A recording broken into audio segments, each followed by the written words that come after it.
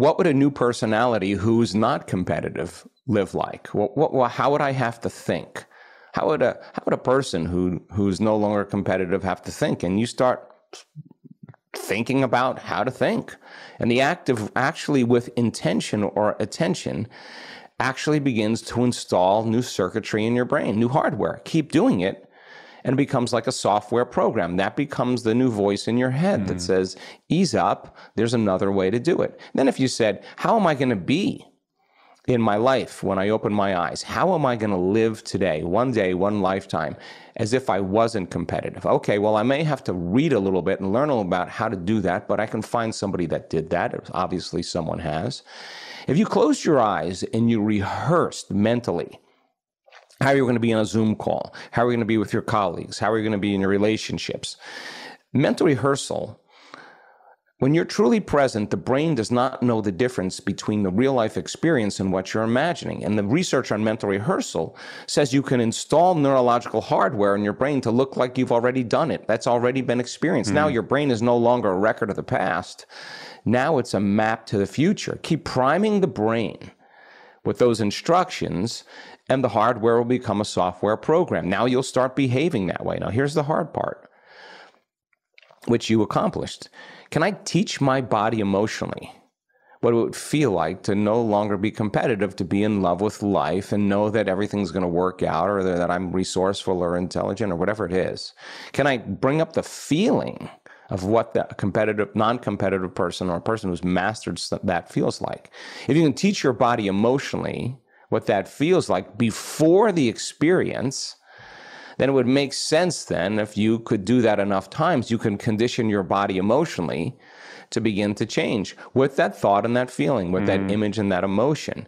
And so then the person becomes a new personality and changes from the old personality. And our research shows when you do that, not only do you change your circuitry, the way your brain works, the way your heart works, your gene expression, your immune system, but the side effect of that a lot of times is there's very profound biological changes that take place in the person's health.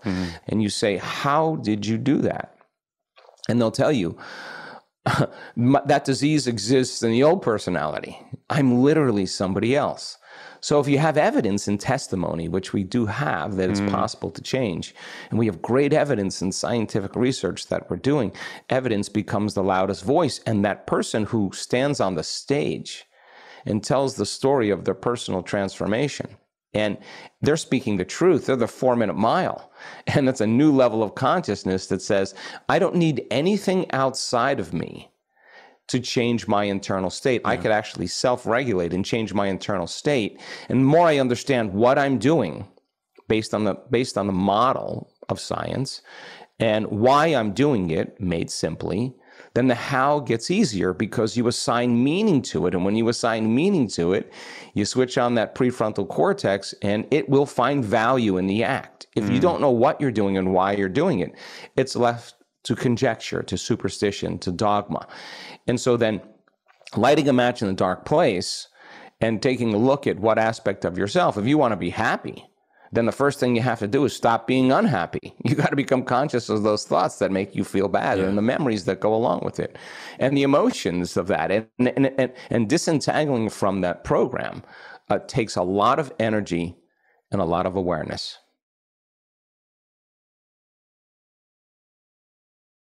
You mentioned visualization there, really, this theme of creating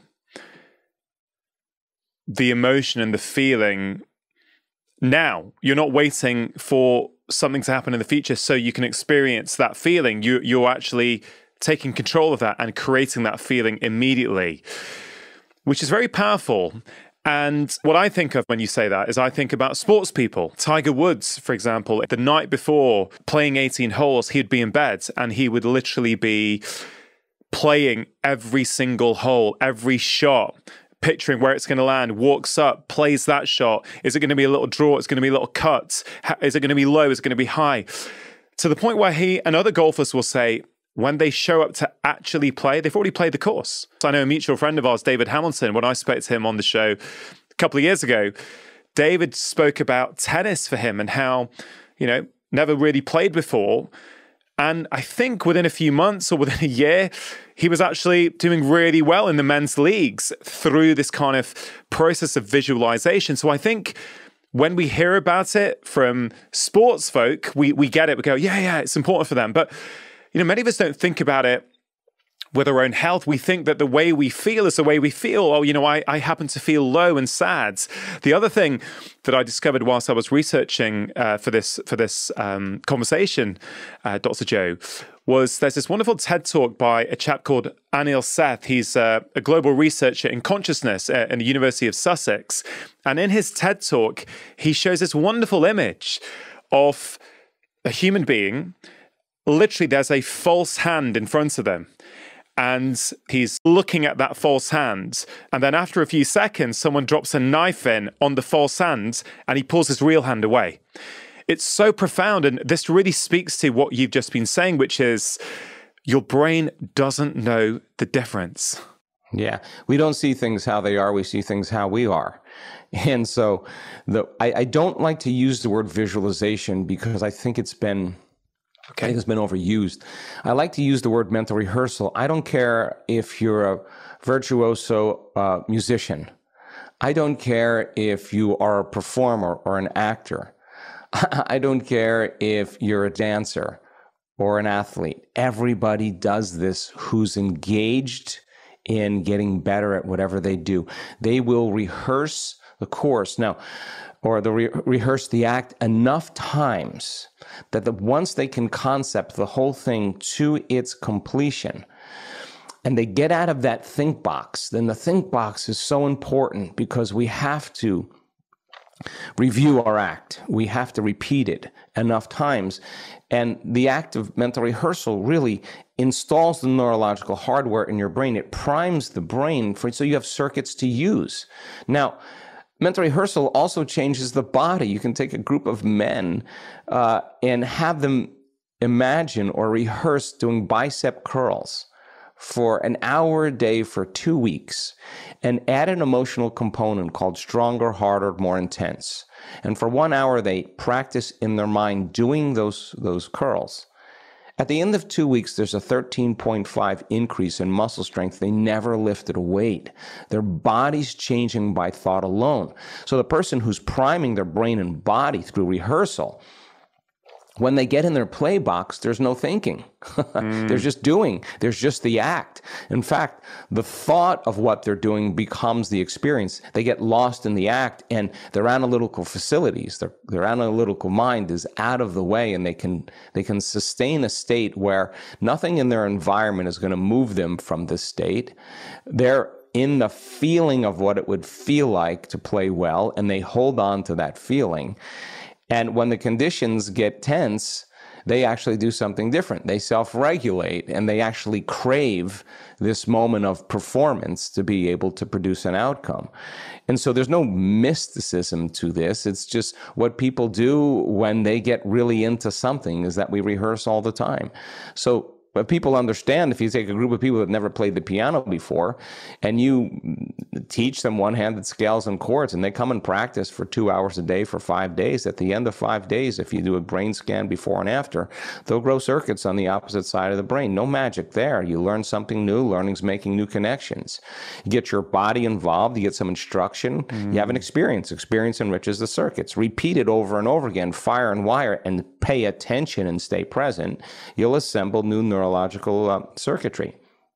Take another group of people, have them close their eyes, and actually have them mentally rehearse playing the scales and chords for 2 hours a day for 5 days. Scan their brain before and after, and at the end of 5 days, their brain will look like they've been playing the piano for 5 days, but they never lifted a finger. The brain literally changed through the rehearsal. Okay, so now take the person and put them in front of a piano. They never played the piano before. And they could actually play those scales and chords like the people who are actually physically demonstrating it. So what does that have to do for the single mother of 3 children? What does that have to do with the person who's trying to heal a health condition. It's not enough to just have a good meditation and get up and spend the rest of your day reacting and responding to the conditions in your life. That's 1 hour of living or conditioning your body and brain into the future against 15 hours of you responding emotionally from your past. So we got to rehearse, okay, how am I going to be in this situation? How am I going to change? What would love do today? What would greatness look like? It's those frontal lobe questions that actually begins to install the circuitry, and we all do it naturally. The only time we don't do it is when we're living in stress and we're living in survival. Why? Because it's not a time to create. It's not a time to learn. It's not a time to go inward. It's not a time to dream. It's a time to run, fight, and hide. And if you're spending the majority of your time in the arousal of those stress hormones, then most people their senses become heightened, they narrow their focus, and now they're engaged in doing anything they can, relying on something outside of them to take away that feeling. So if people begin to understand that they actually can change, and they understand a formula to do it, and they practice that formula and they rehearse it, both by mentally rehearsing it and actually participating in it, the effects should be in the experiment that something should change either in your body or in your life. And that's why we do it. So when you see the changes or the synchronicities or the coincidences or the opportunities starting to show up in your life, you're going to pay attention to what you did and you're going to do it again. And many people who have chronic health conditions that just get beyond those thoughts and those habits and those emotions that keep them as that same personality and begin to think, act, and feel differently, notice dramatic changes in their health and in their biology. And we have the data to suggest that people who do this for 7 days, their body looks like genetically and biologically they're in a different life. Their body is no longer responding in the same way, and they're no longer victims to their environment because they can self-regulate.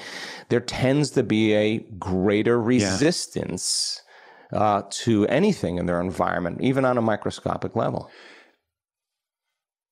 A lot of this is a complete paradigm shift for the current way most of society is and the way modern society is kind of taught, whether it be at school or university. If I talk through the lens of a medical doctor and looking at the health of my patients, for many years I have said that, listen, we're missing lots of key skills as medical doctors because, what we've learned can be really good for acute problems and emergency situations, but it doesn't tend to work so well for these chronic conditions that didn't happen overnight, that they have developed because of our lifestyle. And I've said many times in the media over the last few years that about 80% of what we see is in some way connected to our collective modern lifestyles. I'm not putting blame on people. I'm just saying it's the way we are living these days is leading to not just things like obesity, type 2 diabetes, but also anxiety, depression, migraines, gut problems, low libido, whatever this barrage of problems we're now seeing as doctors is. But I've got to say, over the last few years, I've been wondering, well, yes, I still maintain that's the case, and I still want to make and help people make those lifestyle changes. But actually, I've realized it's not the root cause. It's not, I can go further upstream. Yes, lifestyle is important. If I can help people change, yes, it changes their downstream consequences on their health. But the way we think, our mental well-being, our happiness, I have actually come to the conclusion over last year, so that's even more important than lifestyle, because if we change the way we think and approach the world and respond to people and external events rather than, unconsciously reacting, well, that creates a new environment in our body where we naturally make better lifestyle choices. In fact, those lifestyle choices no longer feel like an effort, because a lot of the time, those lifestyle behaviors are simply a way for us to manage the stress in our lives. Would you how would you see that? Do you agree with that? Do you have a different perspective? I'm just very, very interested to hear your thoughts. No, I absolutely agree with it. I absolutely do. And I think that the one thing, if it took you 5 years of living in chronic stress and what are the emotions of stress and survival?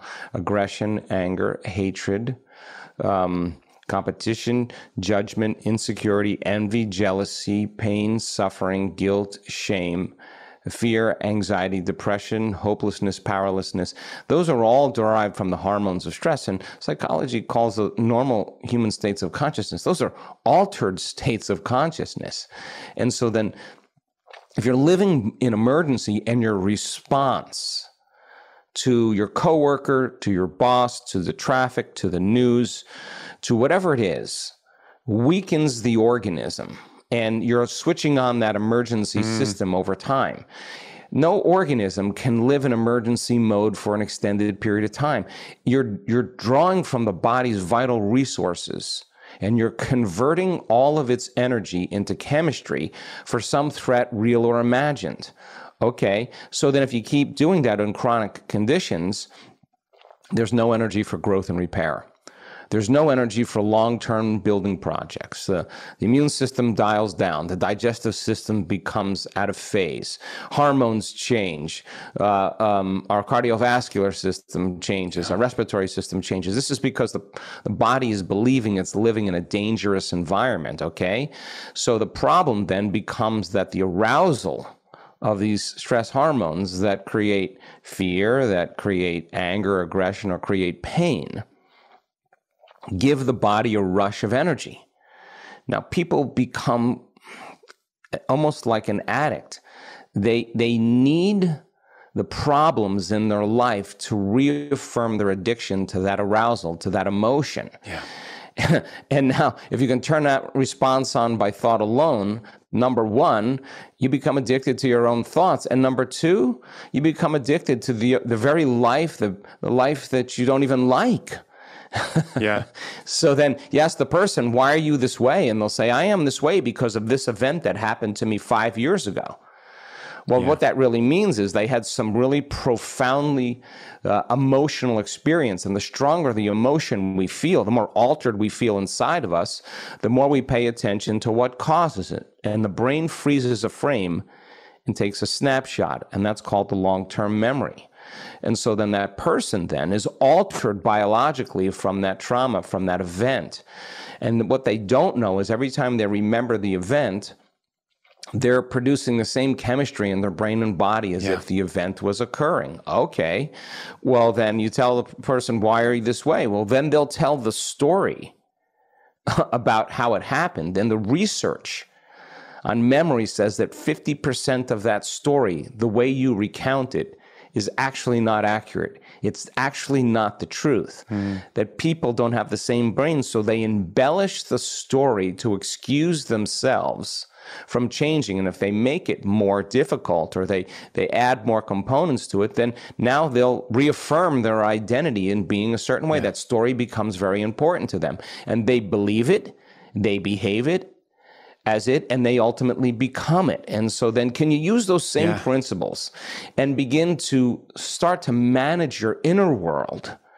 And by regulating, taking the time before you start your day and say, okay, before I grab my cell phone, before I get up and run through my routine, you know, my automatic routine where people are on automatic pilot and an habituation of what they did yesterday, and their body's dragging them into the same predictable future based on what they did in the past, and they've lost their free will to choose, to become conscious to a set of automatic programs. Well, if the familiar past is the known and the predictable future is the known, there's only one place where the unknown exists, and that's the sweet spot of the present moment. So if you said, okay, let me get present here, let me remind myself of those thoughts I don't want to think, let me remind myself of the behaviors I want to change. Let me review in my mind the emotions that caused me to move to a lower denominator. Let me become so conscious of that I won't go unconscious again. Let me remind myself who I do want to be, how I do want to think, how I do want to act, how I do want to feel. And let me see if I can get so good at doing this with my eyes closed when I start my day that I can do it with my eyes open.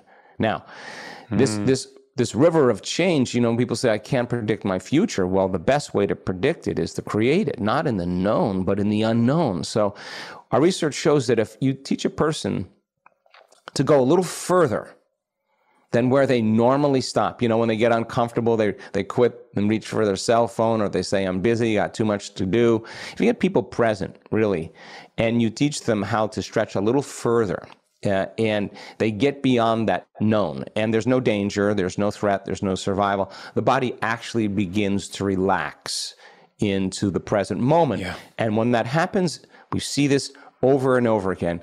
Energy moves right into the heart. And now the heart, all of a sudden, starts to beat with more order, more coherence. The autonomic nervous system is no longer dysregulated from stress. It's starting to organize. And this feeling feels right? So then if you can sustain that state, independent of the conditions in your environment, then you're mastering your environment. You're mastering your life.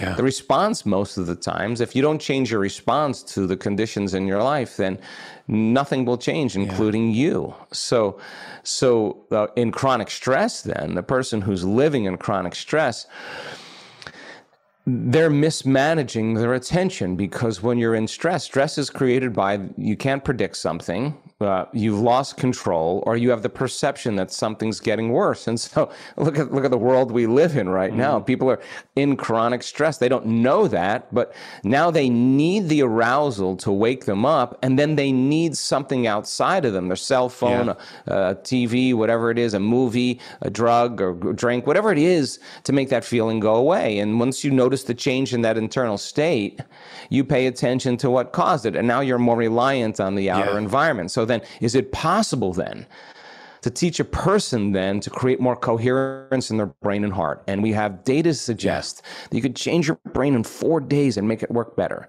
You can make your heart, you can trade resentment, impatience, frustration for elevated emotions, and train people how to create more coherence in their heart. The side effect of that, doing that every day, we've done the research, will strengthen your immune system up to 50%. Why?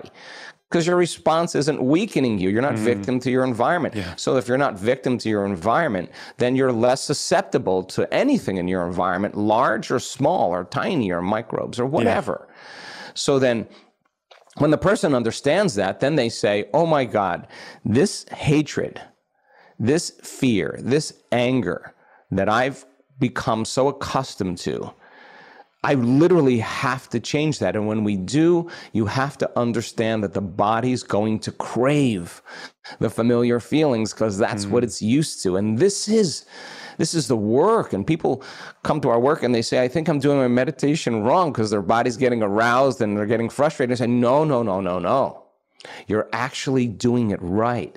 So now, instead of reaching for your cell phone, we'll give you something to do. Settle your body back down from that emotional state. Tell it it's no longer the mind, that you're the mind, and that's a victory. Then the person goes, I don't like this feeling, I don't know what I'm doing, and I want to get up, I want to quit, I want to go eat, when's this end? And they become conscious. Their body wants to move into the predictable future. And now they're going to execute a will that's greater than the program and return the body back to the present moment. That's a victory also. And if we keep doing this over and over again, and the stronger the emotions we feel, the more we pay attention to it. So every problem, every person in your life that you have an emotion associated with, you give them your attention. So as you lower the volume to your emotions, you take your attention off your personal life. And the only way you're going to change your personal reality then is to get beyond your personality. And the only way you're going to change your personal reality is to get beyond your memory of all the associations to your personal reality. And if you're going to heal your body, you got to get beyond your body. So you got to get beyond its habituations. You got to get beyond its emotional responses. And you got to tell the body it's no longer the mind, that you're the mind. And in the beginning, it's tedious, but working with your body like training an animal. We notice that there's a liberation of energy, and the person then who goes a little further than they normally go, instead of reaching for their cell phone or posting something on social media, they're going to stick with it and be curious.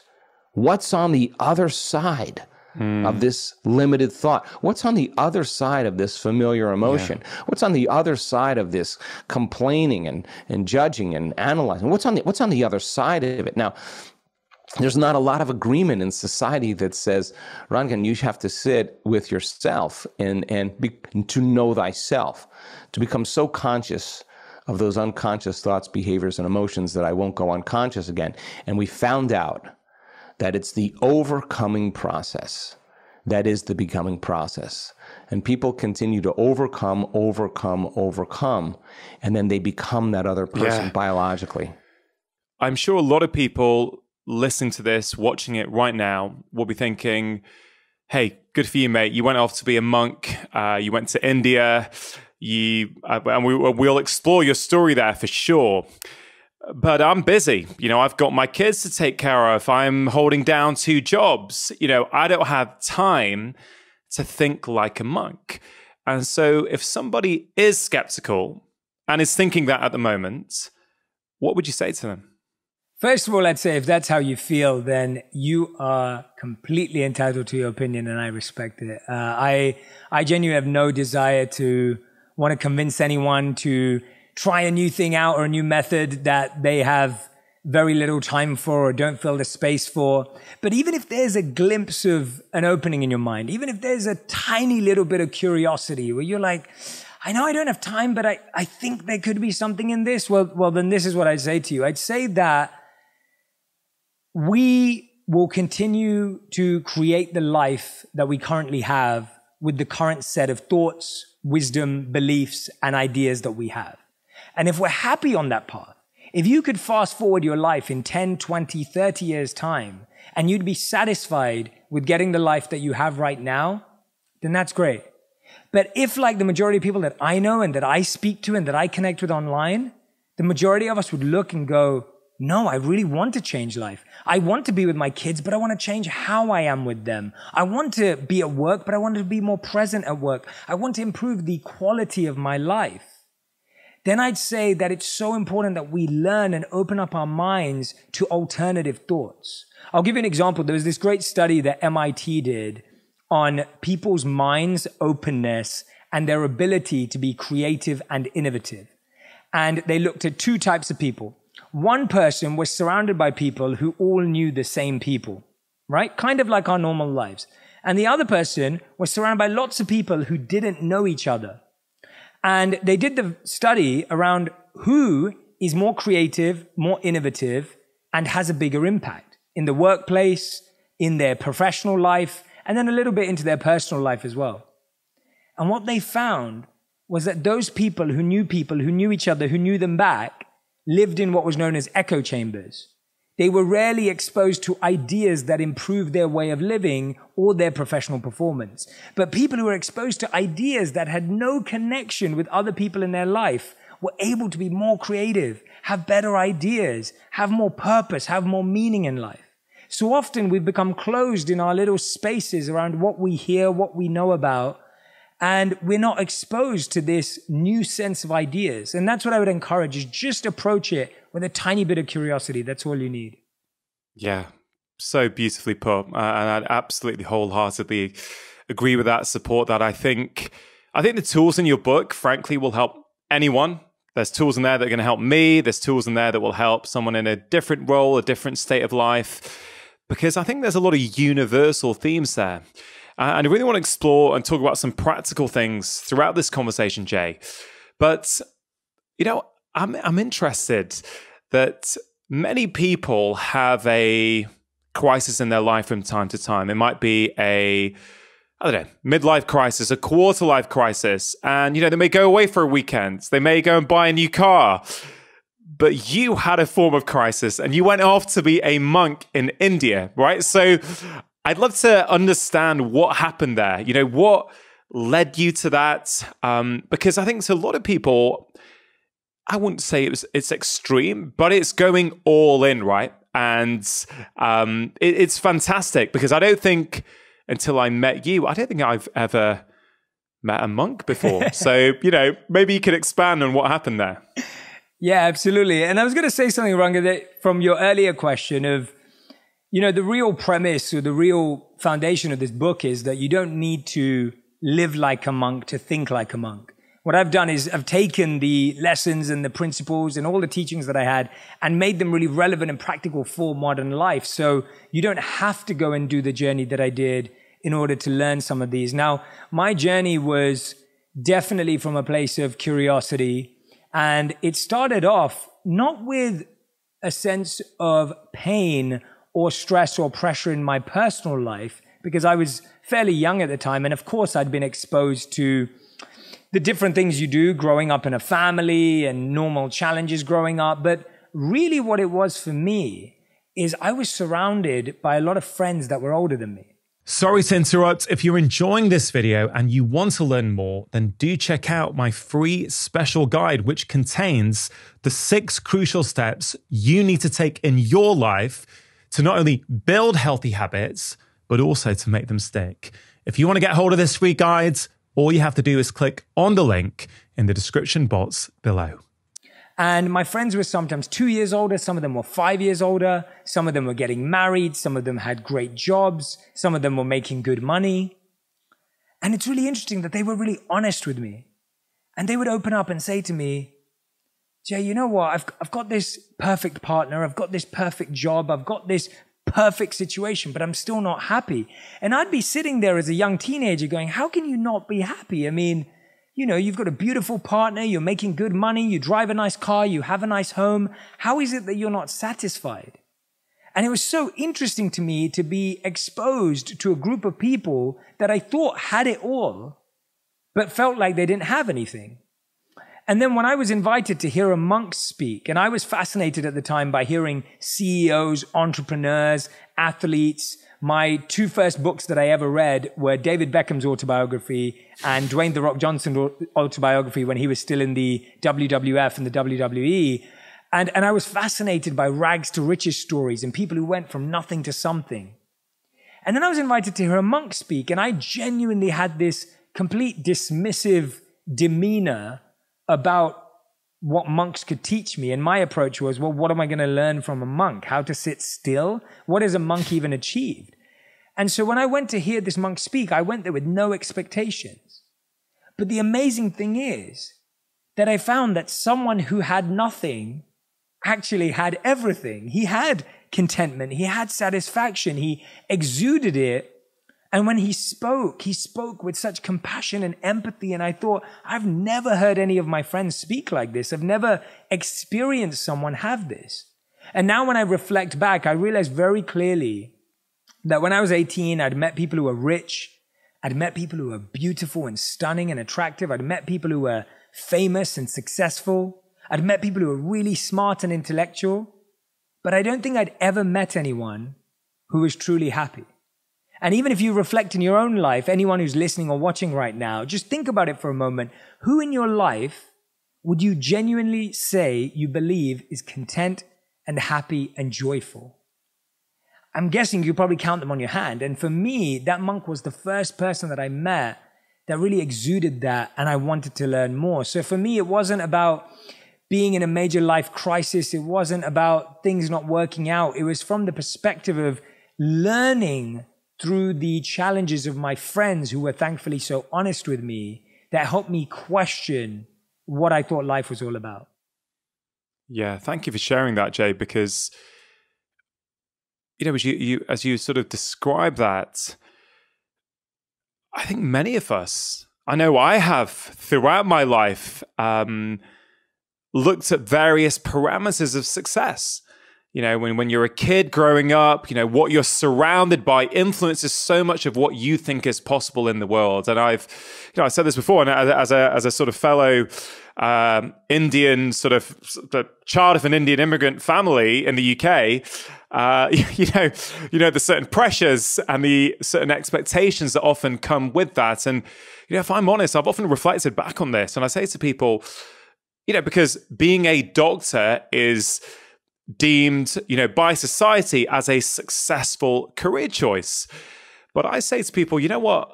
Yeah, they say, well, you're so lucky, you're so this, and I am lucky. But really, I was influenced by my childhood. I was influenced by my upbringing because all my parents' friends were doctors. So all the adults I knew pretty much growing up, apart from my school teachers, were doctors. So therefore it was for me, it was a natural progression to then become a doctor. But I will tell you this, as I become more in tune with what makes people happy, with what makes me happy, honestly, if I look around in the medical profession, I see a lot of unhappy people. I see a lot of people doing what they thought they should do, what society has told them is going to make them happy, what their parents had told them is going to make them happy. And they're doing it. And they may be making reasonable money. And as you say, have the house and have the car. But often underneath that, there's a feeling of discontentment. And, I've been realizing this in my probably 30s, late 30s. But you, I guess, would you, in some ways, to experience it, I think you're in your teens, right? I was 18 years old when I first had that interaction I just explained. Yeah, because, I wonder if you sort of think back, and that is clearly a significant fork in the road for you, because do you ever think back, what would have happened had I not gone to that talk? I have thought about that a lot. And I think we should. I think we should reflect on life like that. It really makes you grateful. And I always look back at that day as a very humbling day, because, I went there with my egotistic, arrogant 18-year-old nature of what am I going to learn from this guy? And then obviously that becomes the best decision of my life. And so life's humbling in that way, right? Like I don't look back at that day and go, oh, I made the best decision and I'm such an amazing person. I look back and go, wow, I was so arrogant and did not realize how much I could learn from this individual. And it's almost like this ironic moment. But I think about it all the time. I think if I didn't go that day, or I didn't meet monks, or I didn't meet people who are trying to live on a higher frequency or a higher vibration, I believe that I would have ended up chasing all the normal things that I was chasing in terms of stability, security. I probably would have had a comfortable job and done just okay. And, life would have been fine. But I really feel that the life I get to live today, which is a life of service and purpose and meaning, is what I would have missed out on. And there are so many times in my life where I wonder what life would have been like. And I'm just grateful that I met the right people at the right time. And this is really what this book is about, that the reason why I called it Think Like a Monk, and the reason why I've gone into the depth around the wisdom and the practices that I have, is we don't realize how much we're not experiencing in life. Like you said, we all grow up in this bubble. Like if you grew up in where I grew up, North London, it's a very specific bubble. And then if you grew up in England, it's a very specific bubble. And then if you grow up in the United States, in New York or LA, it's a bubble. And we live in these bubbles. And the challenge with a bubble is that you never really understand if there's something out there that could change your experience of life. And for me, it's so random to have met a monk at 18. Like you said, you've never, experienced or met a monk before. And I'm not a monk anymore, so you still haven't met a monk. We have to find Rangan someone for you to meet. But it's that point of just, what is it in the world that we haven't experienced that could expand our mind and take us on a different journey? And I think that's the goal, is you may not need a monk in your life, but who or what or which idea is it in your life that you haven't yet let in? Yeah. And I think what you speak to there is the importance of staying curious and keeping somewhat of an open mind. And I think that is something that we see across society now that I think is becoming incredibly problematic, where people are stuck in their little silos and, they don't look beyond that. They're very quick to judge other people who have a different view. They're very quick to sort of shut people down unless it fits with their narrative. And I think really what I'm hearing from you is staying curious, staying open-minded, listening to other people's ideas. It's like you said at the start, right? You're not trying to persuade anyone to do anything, but if you're a bit curious, maybe there's an idea that someone's going to hear throughout this conversation that just sparks something for them. Very much like, I guess, you had when you were 18. Jay, I think one of the first times I came across you was a few years back. I heard you on an interview.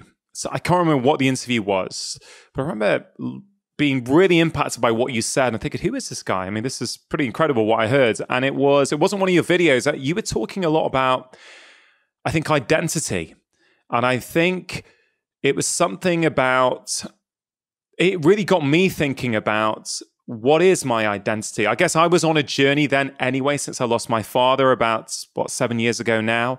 I think that was one of the significant moments in my life that got me to start questioning everything, thinking about, well, who am I? Am I living my life or am I living somebody else's life? I think you expressed it so beautifully. But then when I read your book, I think you start off very early on with identity. So I wonder if you could expand on identity. What is it, and why do you think many of us need to spend a bit of time thinking about it? Yeah, so I think I know exactly which interview you're talking about and what I say in it. The monks start with identity and at the root of the issue, because a lot of what we experience in the world today, as you know, and I know how holistic you are in the way you advise your patients. When you were speaking on my podcast, I was so impressed by you and how you're able to tie in so many psychological and natural practices and relational exercises that can improve people's health and well-being overall. I remember you talking about encouraging your clients to see more friends as a way of changing the way they feel. And I was thinking, wow, this person's got so many great ideas. And the reason is because, Rangan, you also have that monk mindset of you go to the root of the issue. It's really easy to just say, oh, well, just take 2 of these a day, or try this, or, maybe you need to do this. But when you think about it from the root perspective, where do our challenges arise? And our challenges arise by how we see ourselves. And what I believe Rangan's referring to is there's this quote that I begin my book with and that I've shared in interviews for the last few years. And it's from a writer named Charles Horton Cooley, who wrote this in the 1900s. And what he said is that, I think it's in the 1800s, at the end of the 1800s, towards the 1900s. And he said, and bear with me, and you've got to really listen closely to this. So what he said, that the challenge today is, I'm not what I think I am. I'm not what you think I am. I am what I think you think I am. Now, just let that blow your mind for a moment. I will explain it, I promise. I'm not what I think I am. I'm not what you think I am. I am what I think you think I am, which means we live in a perception of ourselves. So I'll break it down. If I think Rangan thinks I'm smart, I'll say I feel smart. But if I think Rangan thinks I'm not smart, then I'll say I'm not smart. And so the challenge is that we're basing how we feel about ourselves on what we think someone thinks of us. And the greatest challenge with that is, how do you have any idea if what you think someone thinks about you is even true, and whether that's even the best place to start? So that's where our identity struggles. We start pursuing things in life because we think other people value them. It's almost like, let's think of the most playground version of this. If I remember wearing high-tech shoes from BHS to the playground, right? I remember my mom, because my parents didn't buy me Nike trainers or Adidas trainers, which I always wanted. We didn't come from that background. I couldn't afford them, and my parents didn't want me to have them. So I'd walk in with my high-tech trainers from BHS. They were about 10 quid or whatever they were. and to me, it didn't make a difference. I didn't really know at that time whether high tech was good or bad. They were just trainers that my parents bought me. Now, everyone, the cool kid at school, had the latest Nike trainers. All of a sudden, I start thinking that he's now surrounded by everyone. Everyone's talking about his trainers. Everyone's giving him adoration. Everyone's giving him respect. Everyone's talking about his trainers. So now I think that if I want to have that same experience and love from people, that I need to get that. Not realizing that I may be able to get deeper love from people by being kind and compassionate. That I may actually be able to build a real relationship with people if I'm loving and considerate and empathetic. And it's so crazy how your life can become about pursuing something. And that's why Jim Carrey puts it best, and I'm paraphrasing. He says, everyone in the world should achieve everything they've ever wanted and accomplish everything they've ever pursued, just to realize that it's not the point. Now, that doesn't mean the monk mindset is not about not pursuing your goals. It's actually about pursuing your truest goals, your truest self, and your most authentic, aligned goals. So it's not about not having goals. It's about making sure that your goals are actually yours. Yeah. And, I get shivers when you say that Cooley quote. Oh, me too, man. And I think I've had a flashback. I think, I can't say for sure where I was when I heard that interview, but I think I was on a train from Manchester to London, or London back to Manchester.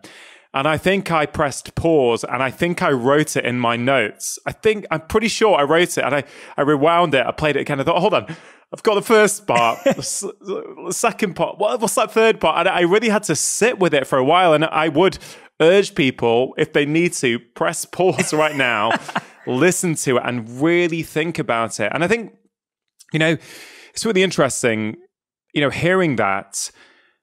And I reflect on my children, who I know you had a very brief, lovely conversation with just before we started. I might put that in at the end of the podcast. Please maybe. do. It was beautiful. But I think about this as they go through school, and they start to see what other people have got. And my wife and I were very keen to try and not put value on those things, because I know I also had experiences like that when I'd see, oh God, man, they're wearing those things. I want to wear those because if I wear them, I'm going to be happy. I saw maybe a year ago or so, I saw a Gary Vaynerchuk video online when he was telling someone at one of his conferences, he was talking about a BMW, and he basically said to the guy in his inimitable way, which is wonderful, that I think you own a BMW because of what other people will think of you when you drive that BMW. And the guy literally, in that clip, he just sort of sat with it, and he said, yeah, I do. I mean, it's what it symbolized is to people around him. And again, I'm not having to go at anyone who might be doing that. We all do things at times to get that validation, or what we think is a validation from people around them. But I think what you're trying to get at is, how do we find our own identity? How do we live our own lives? So Jay, how do we do that? If we've spent a lifetime living someone else's life, how do we, in our 30s or our 20s or our 40s or our 50s, how do we just decide, oh, I'm going to start finding out what my life is? Yes, absolutely. And I love the tone you're sharing this in, Rangan, because my tone's the same. Like, I'm not coming at this from a point of view of, we're wasting our lives or I've got it figured out. Like, I don't want to make this about you not getting your goals or not having pursuits or not wanting to become something, because I want to do all those things too. But it's about why you're doing it. And it's also about making sure they're truly motivated by your inner desire, right? Like, that's the point. It's like, if you want to drive a BMW because that's the car you love. Don't drive it because you think. If you want to be a doctor, become a doctor because you think that's how you're going to serve humanity, not because you think people will be impressed. If you want to go to Harvard or Princeton or Oxford or Cambridge, go there because you really want to study how to solve the world's problems, not because you think it looks good on your resume. Right? That's the point that we're going after. So thank you, Rangan, for recentering that tonal piece. And I appreciate it. So where do we start? One of my favorite ways to start is looking at what we value. And values are a very intangible word. And so there's a very easy way to figure out what you value. There's two things you have to look at. You look at how you spend your money, the most painful thing you can possibly do. Go through your bank statement and look at where your money is being spent. That is what you value. The other thing that we spend, just like we spend money, is how we spend our time. Those are the two most perfect ways to see what you currently value. Your value isn't what's in your head, isn't what's in your heart, it isn't what's in your mind. It's how you spend your money and how you spend your time. And so, just to give you an overview, and I share this in the book, that research was done on how we spend our time. And the research showed that we spend 33 years in bed, right? 33 years of our life in bed. And 7 years of that is spent trying to sleep, not even sleeping, right? We spend 1 year and 4 months exercising across our whole lives. These are, by the way. We spend more than 3 years on vacation.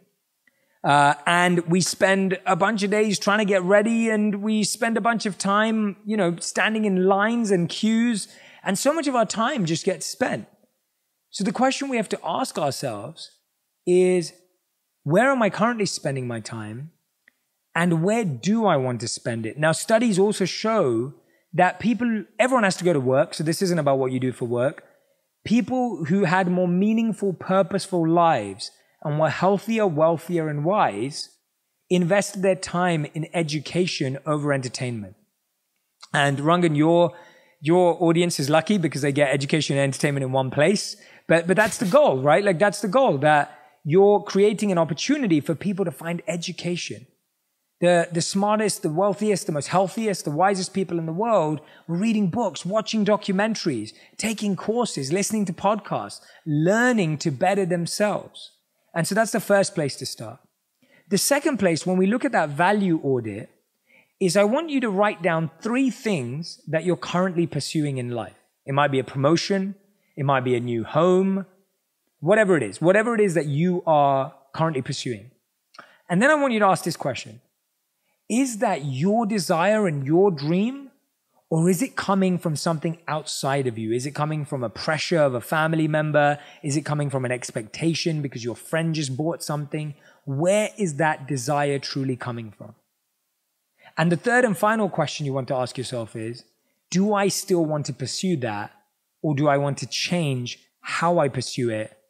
Or do I not want to pursue it at all? And if you go through that 3-step questioning process, you'll get to the truth of what you truly want to pursue and stop yourselves from building a sandcastle, which the waves of time will eventually wash away. And so that's what we get lost doing. We get lost building castles that we don't even want to live in. Yeah. It's so profound. And, you know, I really think that there's something unique about the times in which we live now. There really is this dissatisfaction, this lack of contentment. You know, you put it so beautifully at the start of this conversation. I don't know if you've seen the documentary Minimalism. I haven't actually, no. Or not, which I think you'd absolutely love it. I really, really enjoy it. I've seen it a couple of times. I've watched it with my kids again recently. But again, it's these 2 guys in their 30s who, you know, they've got success by society's definition. They've got the job, they're earning good money, you know, but there's a hole inside. There's a feeling of, is this all there is to life? And so I really think you're tapping on something that is really out there at the moment. And really, if people can get their heads around this, I think it can transform their own lives, but also transform the lives of the people around them, which I think is really, really exciting. Now, you called it a value audit. Now, I thought that word was really interesting because I have been I had sort of nearly 3 weeks off social media until 2 days ago. Like I didn't post, I went off that, I made a thing of it, and I found that I found it a lot easier to go inward in my life. It was just one thing to switch off a bit of noise for me. That I'm not saying everyone has to do this. It's just something I personally find useful. And I also I think it's a nice example to set to people that you can do it if you want to. But what was really interesting is I've been doing a values exercise with myself. I've been trying to write down 5 core values that I want to live my life by. And it really struck me that a lot of people, and I would probably include myself in this, have got an idea of what we think our values are. But unless we actually go and audit the process of what are we spending our time and money doing, we have no idea if we really are living those values. So I really like the term audit because it's not your perception of how you think you're actually spending your money or spending your time. It's the reality of it. And I think it's something that I haven't done it. And I think I'm going to do it. I think I'm going to actually see, is it aligned with what you say you stand for? Are you actually spending time like that? So is this a common thing, do you think, for people that they have there is a gap between their desired values and their actual values? I genuinely believe, first of all, Rangan, thank you for sharing that too. And I genuinely believe that people are well-intentioned and want to do good in the world. I believe that. I believe that people have a good heart. They're smarter than we think they are. They want to do good in the world and they want to put out good energy. But you're exactly right that that intention needs to be converted and transferred into real behavior. And this is where you'll find, you'll hear a friend or someone say, I really value loyalty. and I really don't like gossip. And then you find out that that person was gossiping about you. And how does that feel? It completely feels like someone's broken your trust. And so often the way we see ourselves or want to see ourselves is amplified compared to how we actually behave. So we'll spot something, and there's a beautiful story that I share in the book, and there's lots of these across the book. But there's these old ancient Indian and Zen stories, and there's this story of the evil king that goes to meet a good king. So the evil king goes to the castle, the quarters of the good king, and the good king, being a good king, invites the evil king inside for some dinner. They sit down. The servers bring out the plates. The plates are placed in front of the evil king and the good king. And they're just about to eat. And just about as they're about to eat, the evil king switches the plates. And the good king goes, what's going on? Like, is that some ceremony in your time? Like, look, why are we doing this? And the evil king goes, well, I don't know. You might have poisoned my food. You might be trying to kill me. You might have poisoned it. And the good king just bursts out laughing. He's just like, really? Like, come on. This, like, I've invited you over for dinner. Like, this is my team. Like, you know, whatever it is. Like, let's start eating right now. And just about as he's about to eat, the evil king swaps it back again. And the good king goes, well, now what then? And he goes, well, I don't know. You might be double bluffing me. And that night, the evil king doesn't eat. The good king happily eats his plate. The point is that so often we think we don't have some of the mistakes that we make, but we see them in everyone else. We see those mistakes in other people. So we'll say, oh, this person's not doing this right, or I don't like the way he or she talked to that person.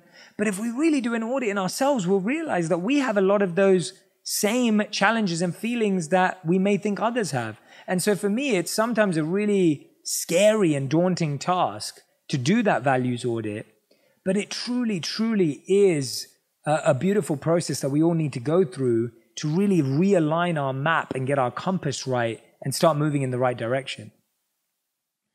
I mean, is it the sort of thing that people do once, or is it the sort of thing that people should revisit? And I guess, you know, if I was to ask you, when was the last time you did that exercise on yourself?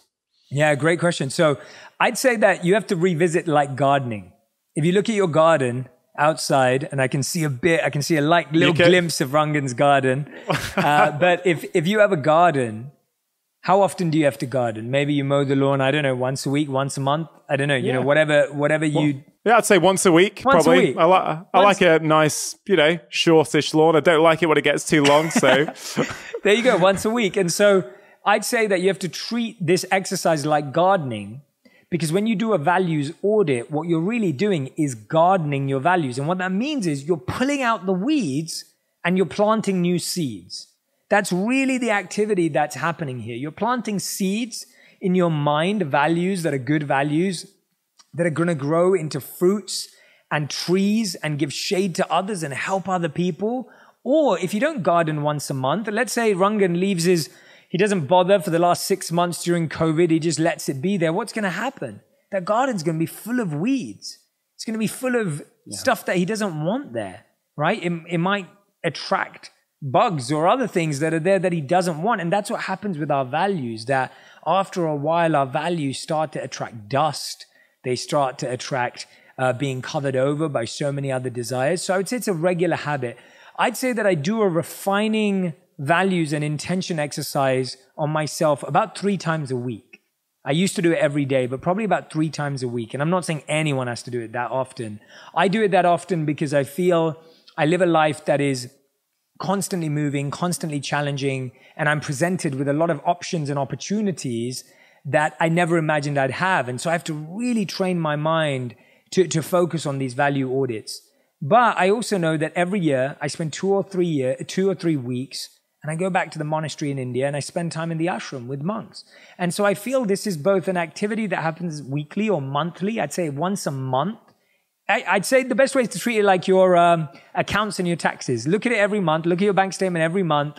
And then once a year, when you have to do your taxes and you're going through that tax return and getting it all right, you kind of do a deep dive on it. So I'd say if everyone could spend 3 days a year, 5 days a year going really deep, and then 1 hour a month, a couple of hours a month, that would be a great way to build it into your practice. Okay, I'm bothered about what other people think about me. I'm going to wake up tomorrow and I'm not going to be bothered anymore. No. It doesn't work like that, does it? No, because I still do care what people think about me, if I'm honest. You know, it's not like I've rid myself entirely. I'm just not willing to take it on as frequently and on the level that I used to. So I've found my own little comfort bubble now with doing the podcast and writing and the other Happy Place projects we're doing, where if people like the work, they'll find us. Yeah. I'm not being forced into people's homes via their TV or their radios so much anymore. If people like what I'm doing and it resonates, oh, brilliant. What a beautiful feeling. Please come and listen, watch whatever we're doing, take part in it if it's helpful. But I'm not. Sorry to interrupt. If you're enjoying this video and want to learn more, you can download my free special guide containing 6 simple breathing practices that will help you calm your mind, lower stress, and improve your energy. To get hold of this guide, all you have to do is click on the link in the description box below. There for the sake of it. People are choosing to consume your content, which is great. And it might be smaller. It might be on a, less fireworky sort of level, but that I'm comfortable with that. My nervous system is comfortable with that. And occasionally you'll still get like a bit of an ego dent where I remember someone saying, who I'd known in TV for a long time, from like way back when I was a teenager. And they were like, oh my God, what do you do these days? Do you work? And I was like, oh my God, I can work every day really hard. I've never ever been so busy. And then I was like, I was like, yeah, I'm really happy. I'm doing loads of stuff that I love. Like, you don't have to know about it. It's fine. But so I think you get the odd ego dent every now and again and you just brush it off and move on. But, I still want people to like the work I'm doing. Yeah. But but because it's mine and I believe in it, there's less of a risk for me, because if people don't like it, it's just not resonated. Whereas when it was TV stuff I was doing before, it was more like, I just want to be perfect on the telly and for people to like me. It doesn't matter what I'm saying or if I believe in the subject matter. And that then hurts a lot more when people go, you're an idiot, you're annoying, or whatever it might be. And of course, then a lot of people will see you and think, well, she's got it all, right? She's been on telly, she's presented a big Radio 1 show, she had a live lounge, all these incredible artists playing in front of her.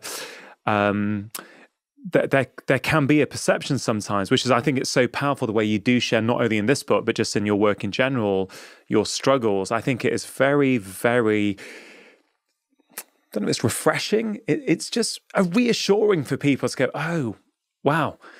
Oh, even Fern's struggling with that. Like, it makes people feel better, I think, in some way that, oh, I'm not alone in my struggle. Because people do think, when I'm successful, when I've got that job, when I've got that pay rise, when I can afford a nicer car, I'm going to be happy. Yet we see countless examples of people in the public eye who have ticked off all those boxes, yet are really, really struggling on the inside. Or at the worst, take their own life. We've seen this happen countless times. So we know that equation doesn't work. And I get it. I will look at shiny people in Hollywood and think, oh my God, they must have the most amazing. Like, I fall into that trap, of course. And it's all relative, isn't it? It is. But, and also I understand it because, and also we have to be real here. If you're under the poverty line, of course, having enough money to feed your kids, to have your heating on, to be able to get your kids to school, to get yourself to work is going to make a huge difference to your well-being. And, I'm not ignorant to that. But when we look at general happiness and feeling well, mentally, physically, whatever it is, having a nicer car, or, I could give a shit about cars. We've got like the crappiest car in the world.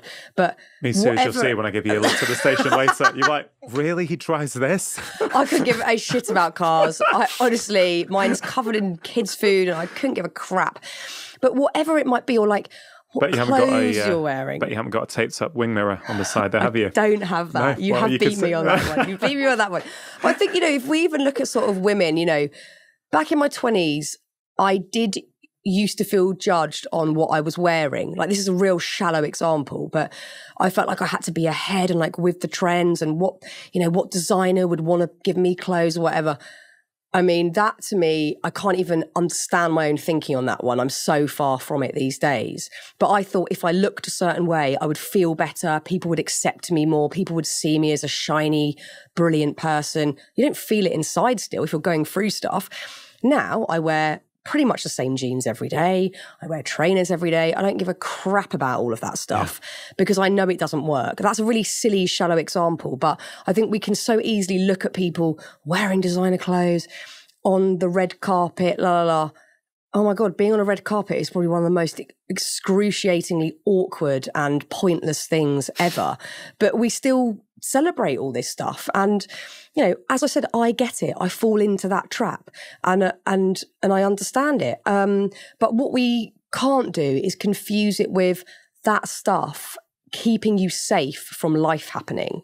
And when I say life happening, I mean terrible situations coming into your life, whether it's loss, or unexpected awful things, or whatever it is. You lost your cat yesterday. Sorry to hear that. How are you doing?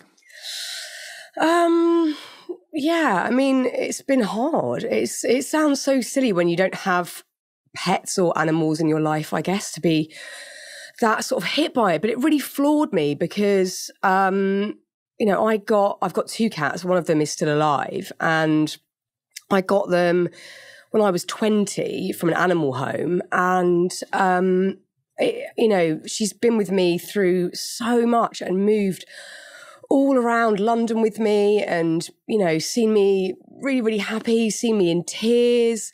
And I think when you lose them, you just feel that beautiful, innocent love has gone, which I don't think you get so often with humans in your life. You'll get that from, you know, people who you're very, very close to, but it's not a given with everyone in your life. But with animals, it's just the purest, most beautiful thing. So I'm absolutely heartbroken. I'm sorry to hear that. That sounds really tricky. I've never had a pet. So I've heard people say that before, but I've never really experienced that myself. So sorry for what you're going through. I appreciate you coming up and doing the podcast nonetheless. Yeah. Well, I thought, you know what, because I felt really, really sad this morning, but I thought, you know, I know what your podcast is about, and it's the sort of work that I'm trying to do, and it's really honest work, and it's deep work, and actually it's probably really good for me to have a deep chat in this frame of mind, because I think grief on whatever level just sort of strips layers away that need to go, and it gets rid of the ego. It's really humbling. So I feel it's important to keep doing the work that I'm doing with whatever's going on. You know, I've certainly had that in the past, going through all sorts of difficult things, and you end up working in a more authentic way, I think. So I think it's, you know, a good thing that I'm talking to you today. Well, I hope so. It's interesting what you said about grief there. I've been reading your new book, Bigger Than Us. It's brilliant to read, and there's a lot I want to unpack in the conversation today. Spirituality is a sort of key theme within it. And I was reflecting on my own life where spirituality came in for me, and it was probably through grief. You know, when my dad died, I think that was the first kind of big moment where I had to sort of take a look around me and ask myself really difficult questions. You know, whose life are you leading? You know, what's going on? What is the meaning of life? So I definitely resonate with that. Grief, although you are in the very acute phases, of course, but grief has that potential, hasn't it? Yeah, I mean, I was thinking this yesterday when it happened, and it's, you know, I was there when she passed away, and I'd never seen a human or animal make that transition. I'd never witnessed death before. And I found it, you know, deeply sad and sort of shocking, but equally as sort of beautiful, I guess. And yeah, it felt, I guess, very special sort of being with her in that moment. And I was already questioning so much, you know, last night about my own life, and, you know, like, I waste so much time worrying about stupid shit that it doesn't matter, and caring about what other people think of me. When, you know, the big thought for me last night was, I'm spending all this time hoping that other people I don't know like me. But I've got all the love that I need in these four walls. I don't need any more. I don't need any more. So that was a big one. Yeah, that's a lesson for all of us, isn't it? To reflect on that. Thank you for sharing that. I know it must be very, very tricky. That sort of, as you were saying that, Fern, you know, I have once been present to life extinguishing, certainly in the human form. Yeah. And I didn't realize, I wasn't spiritual at the time. I reflect through this podcast, actually, I think back, it was when Dad died, and I was in, Dad had been ill for years, and I was in a hospital room, and my mum was on one side, I was on the other side, and I was holding his right hand, Mum was holding his left hand, and literally it was for hours. You know, we knew this was coming, but you don't quite know when, and it was probably for like 12, 14 hours sitting with Dad, and he was hooked up to monitors and stuff, so it was a very medical way of leaving. But I remember, as I reflect, that, man, I sat with Dad as he was breathing and living, holding his hand as his blood pressure was dropping, and as bit by bit, like the life is gone. Yeah.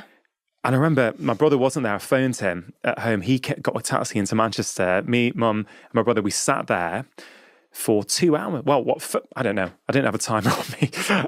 What felt like 2 hours in the room around Dad's.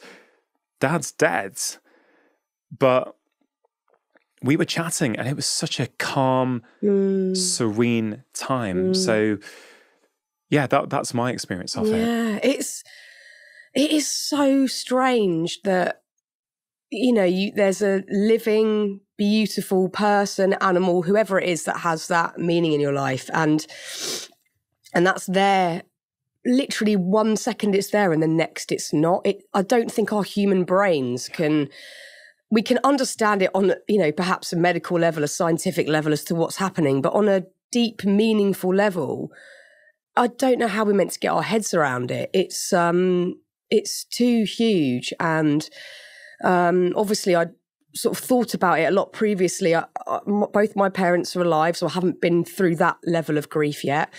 I lost my grandparents when I was relatively young, so I remember the pain, but I probably didn't have the sort of mindset that I do now. I've lost friends more recently, which has been really hard to get my head around. But yeah, I think with animals, when they're like part of the family and they're with you consistently. So it has hit me really hard. And I still haven't got my head around that moment of her sort of going. And it does bring up a lot of questions like, well, where has she gone? You know, I certainly believe that we're not just flesh and blood with a brain. There's, whether you want to call it consciousness or spirit or your soul, I believe in that. And I think without that, I would feel quite bleak about the human experience, that we're just all sacks of meat walking around with random things happening. I personally can't live in a world like that. I want to have a grasp and a belief in something bigger.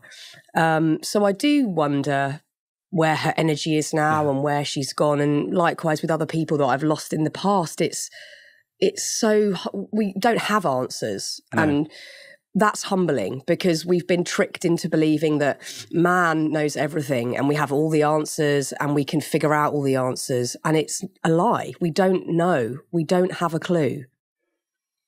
I think that's what's so powerful about your book, or one of the many things that, you know, the title, Bigger Than Us, right? Yeah. It kind of says it all. It's that connection to something beyond who we are, who we think we are. And, you know, as a doctor, I think this has been one of my frustrations with the profession in general. You know, I'm very proud to be a medical doctor, but I think we're missing a big piece. Everything has been reduced down to blood results and scans and are you in the correct parameter? And that can have value sometimes. But if I really think about the transformations in health that I've witnessed over the past 20 years, a connection to something bigger than us is always part of the picture. Yeah, it's become essential for me because I guess I've been thrust into this world or whatever it is of well-being. I sometimes feel uncomfortable with that because it's used sometimes in a very beautiful way and other times in a warped way. But to me, wellness is a full-bodied picture of course, you know, you've got to have a bit of all of it. You can't just have faith and hope without doing some practical things to look after yourself. But if you just do the practical, what's the point of it? So for me, you know, I say this in the book, I could drink all the wheatgrass. I could be, you know, covering myself in reishi mushrooms, whatever it might be. But if I don't have the other bit that is the connection and the belief and a mind that can expand beyond that, I don't feel well. Yeah. I don't feel well without that. So it's become, you know, an integral part of me feeling all right, mentally and physically.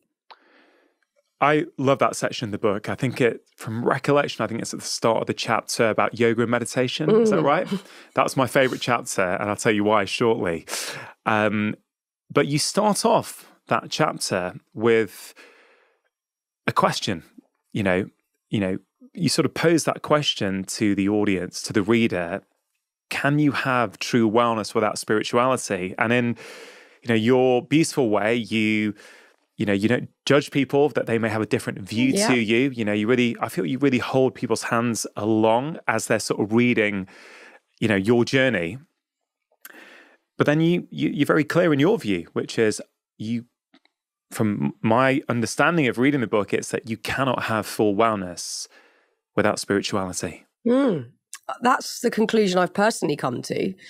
And a lot of the stuff that I talk about in the book can be used without that sort of thought process or belief or very visceral feeling at times. Fine, you know, if you just want to do yoga to keep fit, who am I to judge? You know, do what you want. If you want to do meditation just so you're more focused at work, I don't care, you know, fine.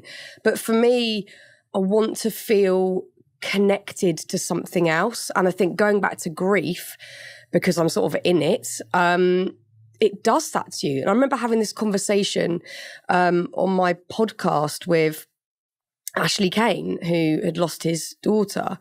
And he talked so beautifully and honestly and eloquently about being in grief and that you do feel so connected to everything because you have to be. You're so aware of that transition and of that loss, but also that beautiful love that you've been gifted and that you've experienced in life. And I felt that last night, sort of looking out my bedroom window, and there was a really clear night, all the stars, and I felt more connected than I have in months because of that profound thing that I just sort of witnessed. So without that, you've just got an animal or whatever your situation, a human, and they've stopped breathing. And that is, on a medical level, that's what's happened.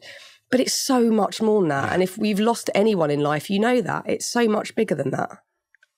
And I think we also get to put our own meaning on things. We get to choose how we do that, right? It doesn't matter what someone else does. Nope. Choose the story that works for you.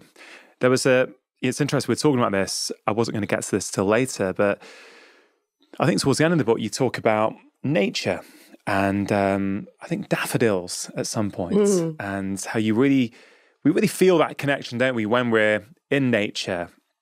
And I remember Dad died right at the start of spring and it was about 2 a.m. And by the time, you know, they'd come in the hospital, they'd taken the body, and by the time I'd got home, I think I saw Vid and the kids, and then I went to stay with Mum.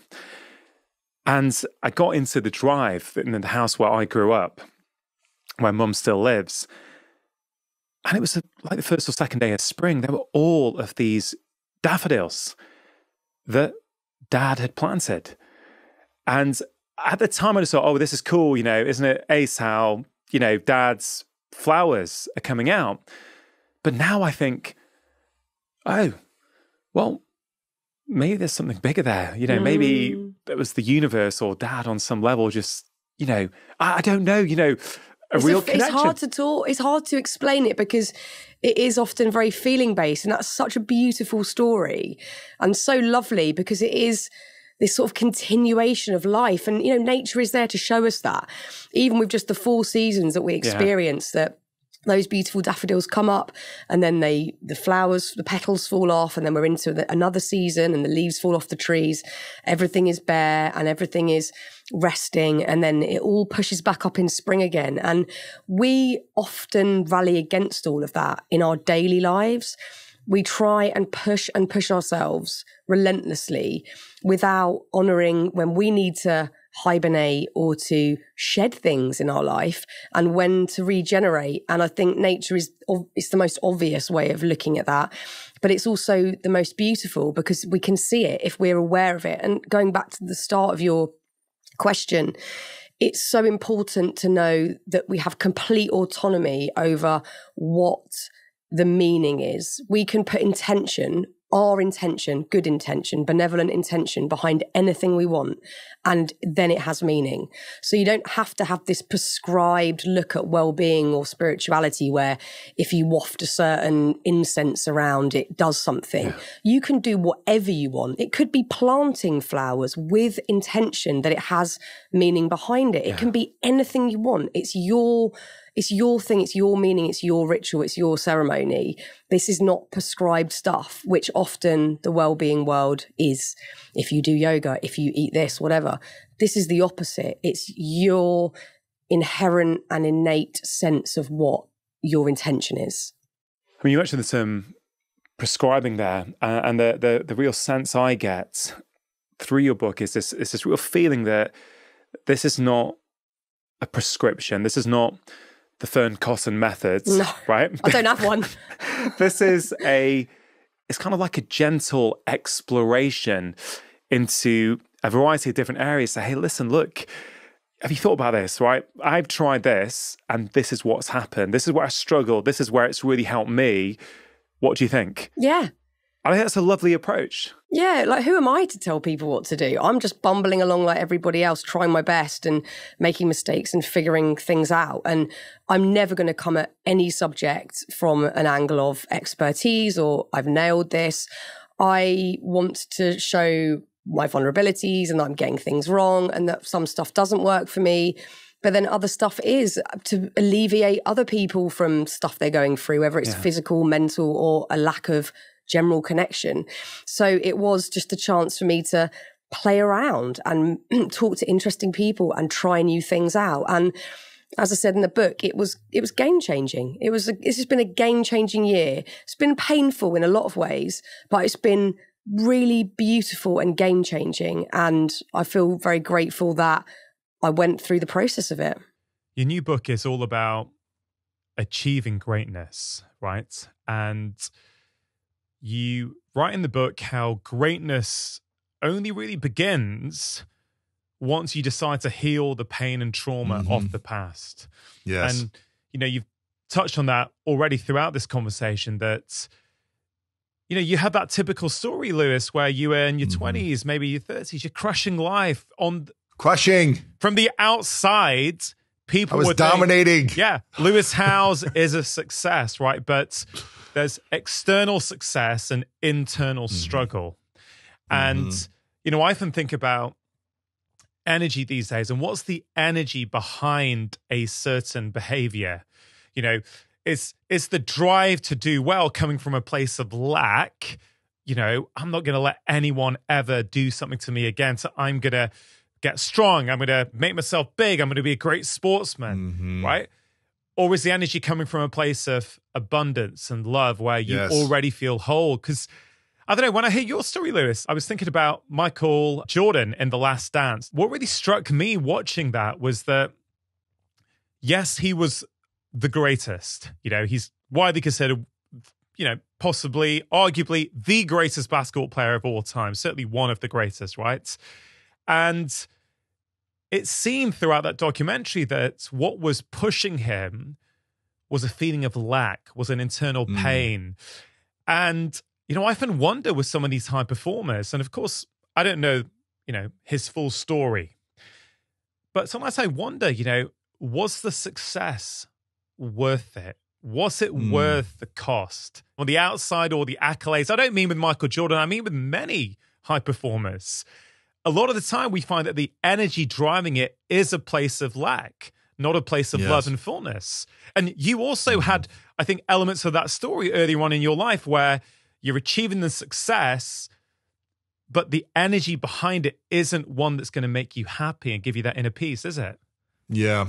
I mean, it's interesting. When I interviewed Kobe before he passed, I asked him what greatness was to him. And he talked about, being in a place where you give your ultimate best at the thing you're doing so that you inspire others to give their best, and then they inspire others to give their best. So it wasn't about like win at all costs. It was about giving your best in the endeavor you're doing, but being an inspiration, a symbol of greatness for people in your life or anyone that's a witness of what you're doing, so that they want to be a symbol for the people in their life and they want to impact people in their life. It's about the ripple effect. Yeah. And it wasn't about like be number one and win at everything. That's greatness. And an interesting story about Kobe, he told me that his first summer, he did like a summer league of basketball when he was like 12 or 13. And he didn't score 1 point the entire summer. And like every game, there was not one time he scored. And he mentioned that his parents said, hey, we love you either way, whether you score every point or no points, we still love you. And he said them saying that gave him permission to then go out and fail and go out and try harder and go out and like do it from a place of love, as opposed to I'm not enough, let me go prove I'm enough. And again, there's two different paths. There's the I'm not enough, let me go get big, fast, strong and do whatever it takes to win. And then when you win, you might feel enough for a moment until you don't. Because as the late Wayne Dyer used to say, he used to give this analogy, I was a big Wayne Dyer fan, where he would say, when you have an orange and you squeeze the orange, what comes out of the orange is orange juice, because that's what's inside the orange. When you squeeze it, orange juice comes out because that's what's inside. When you apply pressure to a human being and you squeeze the human and you put pressure through them, and there's adversity, challenge, life pressures, what comes out of the human is what's inside of the human being. And that might be pain, anger, resentment, fear, a drive to be right, make people wrong. And when that's what you see people, when there's pressure, you see them react or respond in different ways based on what's inside of them, emotionally, mentally, spiritually. Yeah. And so that's why we must cultivate what's inside of us to be an environment of peace, harmony, love, and an environment of a drive from a sustainable energy, which is abundance, not from fear, insecurity, or lack.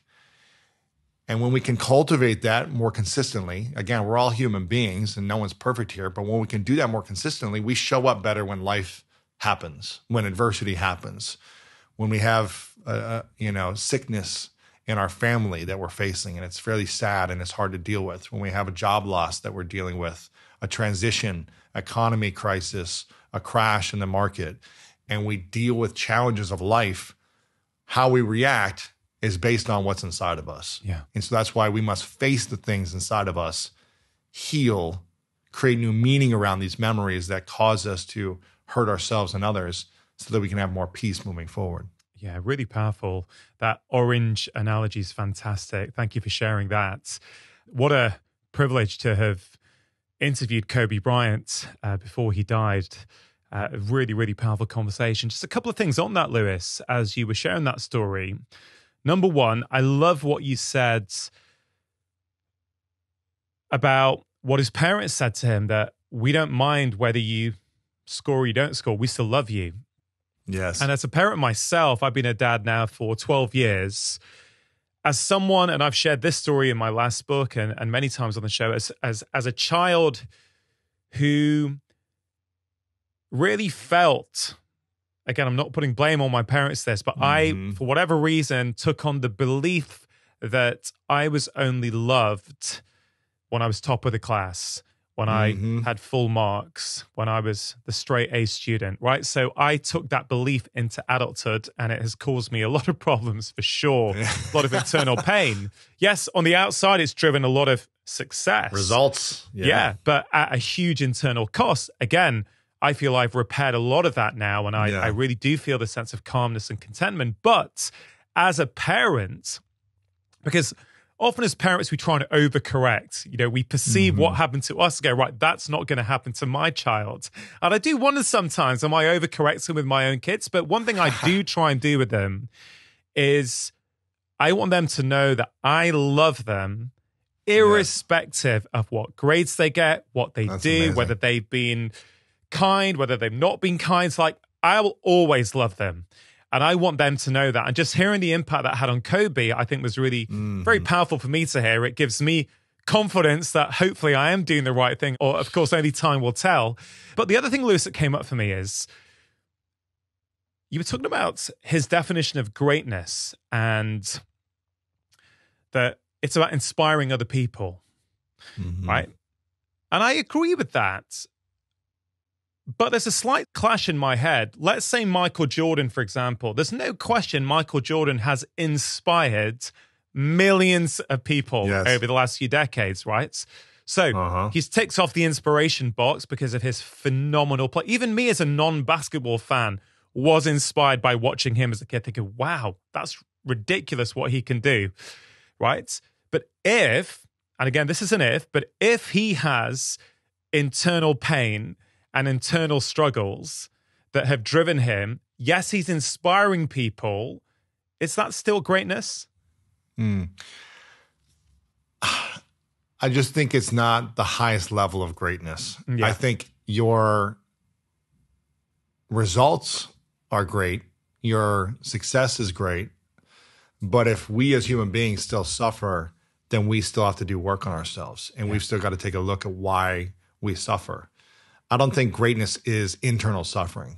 I don't think that's a part of it. Like external results and internal suffering, I feel like it's the harmony you have within yourself, which I think is the hardest thing to do, is to face yourself. Face your insecurities, your shames, your doubts, your pains, the things that people have done to you, things that you've done to people that were not okay, and facing it all. Yeah. No one really likes that. It's not a fun journey. It's not like, oh, I get to go do this today and face the darkest parts of me. That's not enjoyable. Yeah. But I think that work, that intention, that reflection, the integration of healing daily that it takes to cultivate more peace. And again, I'm a human being, so I have challenges and struggles and get flustered every now and then too. But it's the constant work of reminding myself and improving, which I think is more helpful and useful. Yeah. You know, I lived in a big high-rise building a few years ago here in LA. And a lot of successful people in this building, a lot of celebrities and famous people and, you know, people with a lot of money. And during COVID, there was a guy who was worth $500 million who jumped out of the building, committed suicide. It was the day after Father's Day. And I'm not trying to assume I know what happened or connecting the dots or anything, but it was the day after Father's Day. He didn't have a good relationship with his son. His son wasn't in his life. And he had all the money in the world, but it didn't seem like he had love in his heart.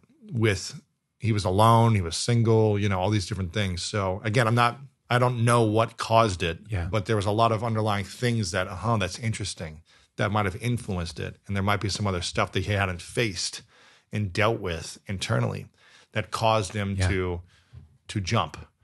And again, you know, I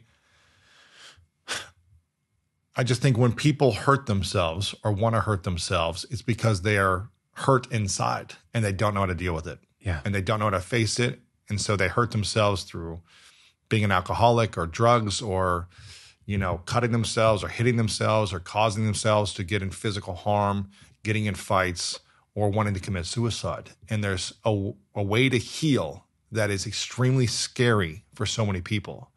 And so I get it, because it took me so long to start the process. And you feel like you're going to die when you face these things. It feels like, how could I ever say this? Me talking to a group of people about being sexually abused for the first time, I thought my life was over. I thought these people are going to hate me. No one's going to love me. They're going to kick me. Like, I just thought like my life was over and I wasn't going to make any money anymore. My business is going to fail because now people really know this about me. I'm going to be kicked out of society. That's just like where my thoughts went. It just was like, you don't feel safe. And so it's one of the scariest things to do to reveal past pains. And I'm not saying you need to do this publicly, but finding a safe space to do it, a safe person to talk to, or someone confidential to talk to, I think is important. And it's one of the elements of the greatness mindset. And I'm not sure if I got you a physical hard copy over there, but on page 201, I give a graphic in the book, and I'm happy to explain it. It's kind of like an assessment. This is to ask yourself and to reflect, are you living in a powerless mindset state of being, or are you more in the greatness mindset? So this is a way for you to reflect and just ask yourself, you don't have to tell anyone, but just to think about yourself, am I more powerless right now, or am I more in greatness? And it doesn't mean you're bad and wrong if you're in a powerless state. It doesn't mean you can't be effective. It doesn't mean you can't get results in your life and get a relationship and all these things. It just means that there are certain things that still have power over you from being more effective, from having more joy, more love, more peace, more harmony, and therefore attracting more of what you want in your life, creating and manifesting more of what you want in your life. So a powerless mindset is someone that lacks a meaningful mission. And I believe the enemy of greatness is lacking a meaningful mission. You know, there's nothing more dangerous than a man without a mission, a wandering man who's just susceptible to all of life's desires, pleasures, and anything that could pull him away from something intentional. So lacking a meaningful mission just means you're not clear on what you want. And when you're not clear, you're in a state of confusion. And we can have transitions. We can have off seasons. We can have seasons of life where we're in recovery. We are in discovery. But just be clear that this is a season of recovery and discovery and figuring things out. But that's what you're clear on for that mission. Number 2 is you're controlled by fear. Again, fear is going to happen, but when it controls us, we are in a powerless state. So we must learn how to face and embrace it and manage and work with fear, but not let it control us. Number 3 is crippled by self-doubt. This is something that held me back for many years. This was this whole start of the School of Greatness was to figure out how I can overcome self-doubt, because I was successful, but I still doubted myself. And that's what hurt me and caused me to be insecure, second guess, people please. I was an extreme people pleaser because I was crippled by self-doubt. Number 4, conceals past pains. I think there's 20,000 plus books on mindset and success. If you go on Amazon, you'll see 20,000 different books.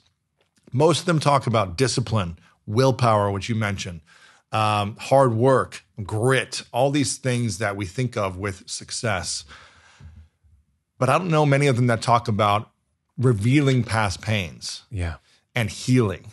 And I just think that is everything. You know, you can teach people how to work hard, set goals, show up on time, be consistent. But it's so much harder to deal with the stuff inside of us that is messy and scary.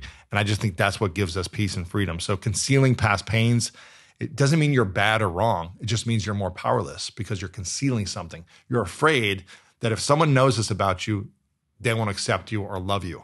But typically it's because you don't accept and fully love yourself. And so that's what you're most afraid of. The 5th thing is defined by the opinions of others. Again, this was something that crippled me for years. I wasn't afraid of failure or success because I knew failure was the path to success and I wanted to be successful, but I was afraid by the opinions of others. So I would people please. I would get defensive anytime someone left criticism. I would, say yes to everyone because I wanted people to like me. And it caused me to feel overwhelmed, stressed, and I would abandon myself. And the 6th thing is drifting towards complacency. I just think you're more powerless when you're not in a state of trying to grow, learn, or create something to help others. And so it's just asking yourself, do I have any of these 6 things that come up from time to time or daily? And it doesn't make you wrong or bad because I've had all of these at different times in my life and I was still effective in certain areas, but I wasn't feeling the way I wanted to feel when I was effective. The greatness mindset is driven by a meaningful mission. And Rangan, for me, I have a 1-sentence meaningful mission that guides me. It directs me on which direction to go. It helps me make clearer decisions. It gives me more focus. A greatness mindset is having a clear, meaningful mission and driven by that. Turning fears into confidence. We talked about that a little bit earlier about how I created a fear list. And I went all in on these fears until the fears went away, until they disappeared. And we all are going to face fears at different times and at different seasons. I'm not a father yet, Rangan, so I'm assuming when I am a father, I'm going to have to face new fears, new insecurities, new uncertainties. What do I do here? I don't know. And so I'm going to always need to face new fears at different seasons of life. And we have to turn those into confidence. That's greatness. Overcoming self-doubt. Again, same thing. Not being crippled by it, but overcoming it by facing it. Healing past pain. I believe this is greatness. When you can realize that there are some wounds, there's some hurts, there's some things that have happened that have affected you, that has become a belief for you, a story, a narrative for you, and you've allowed that to run your life in certain ways. We haven't healed. And so as a doctor, you would never tell someone who breaks an arm to just go out there and start using their arm again. You would tell them, you need to heal that. You need to put a cast on it. You need to set the bone. You need to just lay around and relax for a while. You need to not work. You need to rest. You need to recover. Let the body heal. Let your mind heal. And then it's going to take some time because it's going to hurt. Once you get the cast off, you have to get your elbow, your wrist back on. It's going to take some rehab. You're going to need 3 months, 6 months. For me, it took 1.5 years of rehab to get my wrist and my elbow because they put me a bone graft. They took a bone from my hip, put it in my wrist, and I was in a 90-degree angle like this in the cast for 6 months. Wow. So I couldn't straighten my elbow because it was in this position 90 degrees for 6 months. The elbow was painful, and that's not what I broke. I broke my wrist. It took 1.5 years until I could just get minimal function. Yeah. And so you're not going to prescribe me, you know what, go out there and just start hammering away on the weights and doing pull-ups right away and just using your wrist within the first year. You're going to say you need to heal. But a lot of times we experience emotional wounds, psychological wounds, spiritual wounds, and we just get right back on the horse the next day. And we push through the wound and it never fully heals. And that wound is a trigger for us forever. And again, you would never prescribe someone to go out there on a broken leg and start running a marathon the next day. That would be bad advice and you'd lose your license probably as a doctor. But we prescribe this all the time with our emotional wounds. And that is not greatness. We must heal past wounds. Create a healthy identity. I think a lot of us, Rangan, I don't know if this is something that happens in the UK, but if you would have taken a voice recorder and you could hear my internal dialogue for a lot of the years that I've lived, before the last 10 years, and you could have voice recorded what I said to myself. You're such an idiot. You're a dummy. You're never going to amount to anything. You're such a loser. You're worthless. You're an idiot. If you would have heard this over and over again, you would have recorded it, and you would have played it in a loudspeaker on the streets of your city, they'd probably be like, what is wrong with this guy? We got to send him to a mental institution, right? Yeah. A hospital. This guy needs help. And imagine if you'd say these things to your partner, your spouse, your parents, your friends, your teachers, and you'd speak to them the way we speak to ourselves sometimes. No one would want to be your friend. No one. They'd be like, don't speak to me this way. Don't treat me this way. But for whatever reason, human beings tend to treat ourselves so horribly to ourselves and say the meanest, nastiest things on repeat. That is an unhealthy identity. That is not greatness. And so creating a healthy identity is learning to be a better positive self-coach as opposed to a negative critic. Give yourself feedback, but be kind to yourself. So creating a healthy identity. And then the sixth thing is taking action with a game plan. For me, those are the elements of greatness. Those are the things that we all get to work on and practice consistently. These are not easy things. These are not things that just happen overnight. It takes practice. It takes time. It takes having tools. Yeah. And that's why I wrote The Greatest Mindset, because I wrote this for me 10 years ago when I was stuck, struggling in breakdown after breakdown, in transition, trying to figure out who am I? What am I supposed to do? I've been successful, but I feel like I have no purpose. And I feel like I have no love in my heart and I have no peace and I'm in constant breakdown. So I wrote this for me, for the 10-year-old, 21-year-old, 30-year-old, and current self to have the tools I need to have peace. And I think your acknowledgement at the start of the book really reflects that. I dedicate this book to my younger self for having the courage to carry me through pain, my current self for facing my shame and learning how to heal, and to my future self because the journey to greatness has only just begun. A very, very powerful acknowledgement right at the start of the book. Really speaks to everything you've just been talking about. You, of course, mentioned a meaningful mission. You said you can say yours in one sentence. What is your meaningful mission? Yeah, mine is to serve and impact 100 million lives weekly to help them improve the quality of their life. And it's clear. It's one sentence. It's one direction. And I'm not beholden to a certain mechanism. Yeah. Again, I didn't say like my goal is to be the number one podcaster in the world. It is to serve 100 million lives weekly. So I'm striving to get to that place to be able to reach and serve in 100 million lives weekly, which allows me to, again, the mechanisms can evolve and change, but the mission is the same and it's clear. And that may evolve, that may change. It doesn't mean I have to be stuck with this mission for the rest of my life.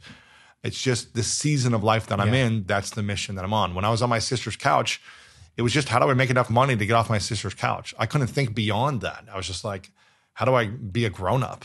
Let me figure this out. Let me overcome fears. That's the season and the mission that I was in. And then once I was overcoming that, then I was able to see farther and say, okay, what's my new mission? I'm going to transition. Okay, great. Yeah. And I think a lot of people aren't clear on their meaningful mission. They know like, oh, I've got this job that I want to do, or I've got this idea, or I've got this career path, or I want to be in a relationship. Okay, but what is the meaning of it? Yeah. What is the purpose of it? And just this allows you to get clearer on scheduling your time. To make sure you're taking action after watching this video, I've created a free guide to help you build healthy habits. We can all make short-term change, but can those changes become a fundamental part of our life? Often they don't. And that's why in this free guide, I share with you the 6 crucial steps you need to take. They're really, really effective. If you want to get hold of that free guide right now, all you have to do is click the link in the description box below. To get clearer on what you say yes and no to. Yeah. Because without a meaningful mission, then I'm just like, oh, there's so many projects I want to do. I want to do them all. Okay, great. But diluted efforts get diluted results, as my friend Rory Vaden says. And so we don't want to dilute everything. You can do that. And that, if that's the life you want to live, there's nothing wrong with that, but it's probably not going to be the most impactful on optimizing something. Yeah. So it just depends on what you want. A couple of really important things you've just touched on, Lewis, which I'd love to just respond to. One is the seasons of life. I think that is so important for people to really take a minute to sit with, because I think sometimes we hear people on podcasts or someone that people look up to say something and think that has to apply to us at this moment in life and in every moment in life. But as you so beautifully put, life changes, your goals change. That I think it's a really nice way to think about it. I'm thinking about maybe someone who's listening to the show at the moment who maybe is a mother of children. And at the moment, part of their meaningful mission may well be different from when their kids have left home in 5 years. Yes, exactly. Because it's a different season in our life. I thought that was really important. But also what you said about your mission. And the mission doesn't really get lost in the mechanism of delivery, right? You can be serving that mission through your books, through your podcast, through some social media posts. Maybe you're going to go on a book tour and talk to people. You've got multiple delivery mechanisms for that mission, right? And I was thinking when you were talking about someone with that job, well, the job is a mechanism, right? It's a delivery mechanism, but what sits higher than what you're actually doing? That's the point, isn't it? Because then that insulates you in case you ever lose that job or if you retire or whatever. That's when it can get problematic, when it's all in on that job. Whereas if the job is serving a higher mission, and that's the message I get from that chapter in the book. Would you agree with that? 100%. Yeah. And again, we can't always control outside forces or factors, you might get lost from your job. And then if you put your whole identity around a career as opposed to a mission, let's say you're a graphic designer and you put your identity into the career that you're at, and you get a job and they cut you for whatever reason and they let you go. It's going to be a lot more painful if your mission is the job versus I want to be the best designer and I want to create inspiring designs in this industry. Okay, cool. Then you can go to a different mechanism after that. It doesn't mean it may not be challenging and painful and stressful time, but at least your whole identity is not shattered around one thing. You put it into your effort, you put it into your attitude, your energy, your creativity, your generosity towards the thing you're looking to create in the world. I think that sets you up for more success. All right, let's go to a thought experiment then, Lewis, which just came to me. Give it to me. Okay, so you got your mission. You want to impact these 100 million people every week. Now, of course, being as successful as you are, you have mechanisms by which you can reach a lot of people each week. Now, let's imagine overnight, podcasting disappeared, right? Yeah. Social media disappeared. YouTube disappeared, right? So a lot of these delivery mechanisms you currently rely on to meet your meaningful mission, they vanish. What do you do like tomorrow? How do you then approach this mission when all these things that you've relied on no longer exist? Yeah, I mean, if that was the case, it would have to be, I would try to see if there's other mechanisms that could reach masses of people.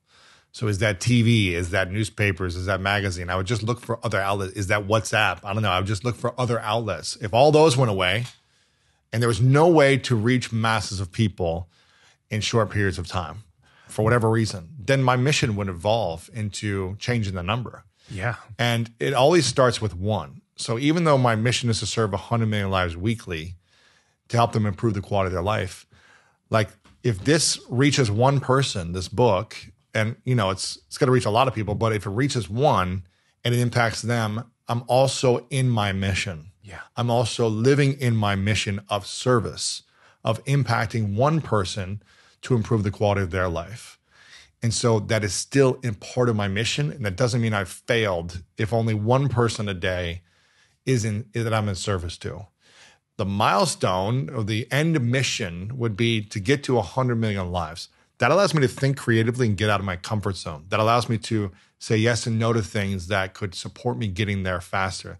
That allows me to use my time more wisely to create media, content, and say yes or no to things that could reach more people, because that's the goal. If the ability wasn't able to reach more people, that wasn't available, I could still have that mission in place that I want to reach 100 million lives every week, but maybe I'm only reaching 10 a week.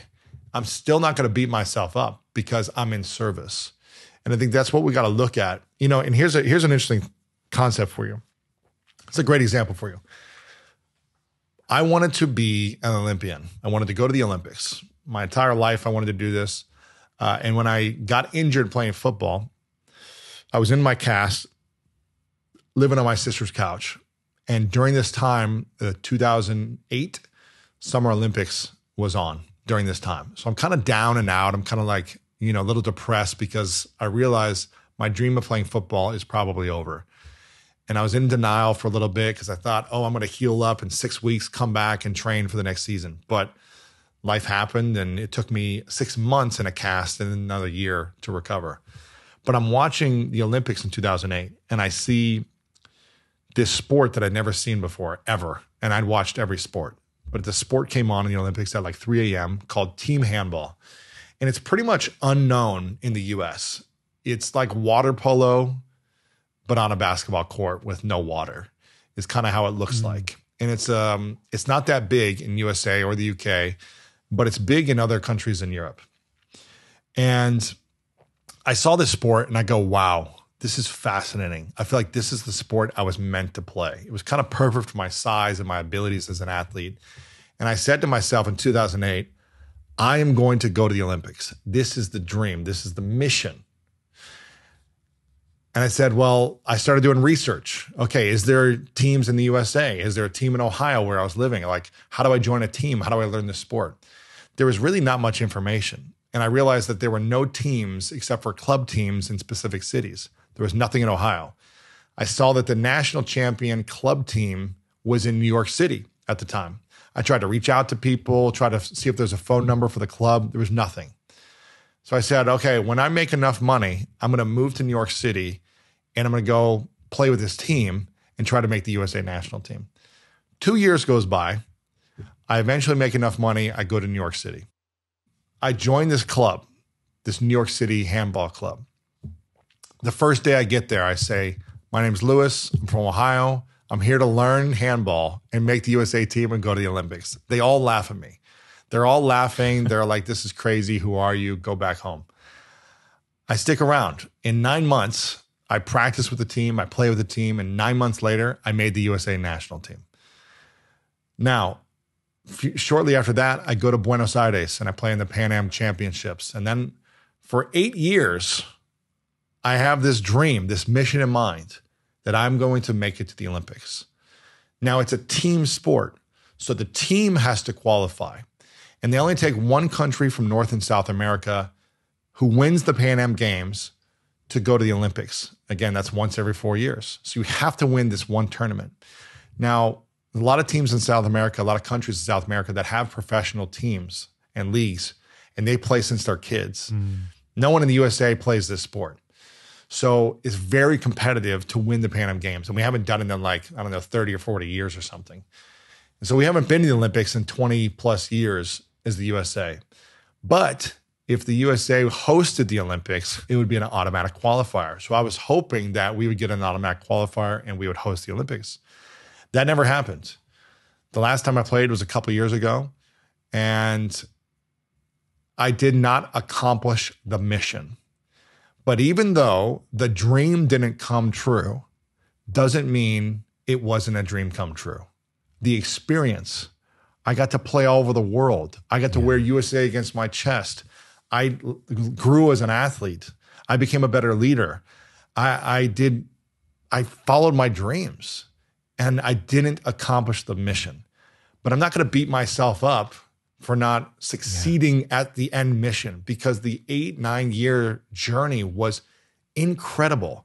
The friendships I built, what I learned about myself. I traveled, I played against national teams in Israel, Luxembourg, and the UK, Mexico, Canada, Argentina, Brazil, Uruguay, Chile. I played against Olympic teams, and I got to experience like a taste of it. But I'm not beating myself up because I didn't accomplish the mission. Very powerful. It just didn't happen for me. So I think we gotta understand that the experiences we have are just as meaningful, even if we didn't accomplish the end goal. And I just think it's the journey of who you become in the process of going after something that you're excited about. The Olympics, 0.25% of 0.25% of 0.25% of people make the Olympics. Like, it's already like a crazy thing to try to even do. So the chances are so slim. And I wanted to do it, and I wanted to be a part of it and go to the athletes' village and walk into the opening ceremony and compete and get to be in that exclusive club of being an Olympian and have that life memory. But it didn't happen. And I can beat myself up for it, or I can say, man, you gave it your all. You gave it your all, and you inspired the people around you. And they then went and gave their all, inspired the people around you, like Kobe said. And I can be proud of that. Yeah, I mean, I think the mind is untapped potential for all of us. I really feel that understanding our mind, being able to work on our minds, getting that mental fitness better, just like we work on physical fitness. Frankly, it's what I spend a lot of my free time doing these days, is how can I have a calmer mind? How can I make the space between stress and response bigger? What can I do where I can actually have that detachment and actually not just react, but appropriately respond? I think that's the goal for all of us. I think it improves our relationships, but of course, as a footballer as well. I mean, Gareth, you strike me as someone who, as I've said before, is just a genuinely nice guy. So how do you tell somebody that they're no longer being selected for the England squad when it's possibly been their life's ambition and they've worked hard and they've got in? But I'm sure at some point you have to tell someone that bad news. You know, what's your approach to it? Yeah. As my son says, Dad, sometimes you're a dream wrecker, aren't you? And it's the most, for me, the most uncomfortable part of the job. We all enjoy giving people good news. And you can imagine every player that's in our squad is a very good player. To get to that point, they've overcome so many hurdles and so many disappointments.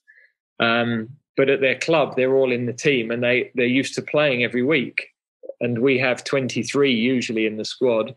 So as soon as I name a team, I've got 12 who are unhappy and 11 who are happy. That balance isn't really a very good one. But what I find is that I'm always honest. I think people need honest feedback for several reasons. I think if you try to soft soap or sweeten the message, generally you're not able. You've got to give them something to go away and work at that can help them to get back in the team. So if there's information about their game that needs improving, I think that honest feedback is important because it's something that you can then refer back to, and that as a coach you can help them to improve. So our job should be to help them all to be good enough to come back into the team, or in a better space to come back into the team. But also I think if we're not delivering that message with clarity, but also with empathy, then you lose the respect of the players. And I remember a couple of times I was left out of the team and I didn't really get clear feedback from the manager. And I lost a bit of respect for him because of that. And there were other managers that left me out of the team who gave me very clear feedback. And I didn't particularly like it at the time. But when I went away and reflected on it, I had to say, he's right there. He's right. And I know now what I need to go away and work at. So I don't find those conversations comfortable. And I know on my personality profile now that those conversations cost me more energy than other parts of my job. But if those conversations don't happen, and I just put a team on the board without telling somebody they were being left out and why, well, that creates even more problems in the group. I think players respect the fact that you speak to them, and they respect the fact they might not agree with the decision, but I think they appreciate the fact that you've taken the time to explain it to them. And then it's part of their responsibility then to go away and work at the things that you're suggesting to improve and make themselves selectable. Yeah, I really appreciate you sharing that, because I think there's a lot of lessons for all of us in that. I think, I call myself a people pleaser in recovery. I'm a lot less of a people pleaser than I used to be, and I've unpacked before where that comes from: a desire to be loved, desire to be liked, but it comes from a place of not feeling enough. It certainly has in me, and as I become more secure in who I am, I feel I've changed the way I deliver messages like that, because I feel the old me would very much have tried to sugarcoat a message. Right. And I actually spoke to Arianna Huffington recently on the show, and she has a way of, they've got a term in her organization called compassionate directness. And it's really great. If you just Google it, I think you would actually really enjoy it. From what I can tell from reading your book, Gareth, it's kind of what you're saying. It's sort of, you say it's how you deliver it. It's honest, it's direct, but it's delivered with empathy. And I think all of us can learn from that with colleagues, with our partners, not trying to just sugarcoat what, not really saying what we really feel. It's kind of, I guess in some ways it goes back to our conversation on bravery before, Gareth, about real vulnerability and honesty. As you said, you may not have liked it in the moment, but you absolutely appreciated it afterwards on reflection. I mean, have you changed that? Do you feel early on in your career you sugarcoated that sort of delivery, and you've learned that, hey, you know what? I can improve here. Definitely. Yeah, definitely. I think I went on some development courses. We're quite good in our organisation. We do 360 feedback from different members of staff, and sometimes in the past people might have said, "Oh, I'm not quite sure whether Gareth agrees with this or whether he doesn't agree with it." And I was thinking, well, I'm sure where I am, so therefore my communication isn't right. And in the short term, I suppose it's a bit like sending your children to bed. You know, there's been a disagreement or they've done something wrong, and you send them to bed. And then when they were younger, I would sit there and think, how long can I leave it before I go up and see them and give them a cuddle and make it all feel better, you know? And that's kind of how it is with the players. They come, you know, I call them into a room, or we'll go and have a cup of coffee, and I explain the decision. And I know they're going to leave there. Certainly for a period, they hate me for sure. They're not happy with the decision. They don't like me, and that's not somewhere I want to be, really, because we all want to be liked, really. But I recognise now, okay, I've got to work through that. I've got to let them have that moment. I've got to let them get their emotions out of the way, and then we've got to find a way forward of working together. Hopefully, I think I'm very clear that it's not a personal thing. It's just a decision for that game, or it's a decision on how I view them compared to some other players.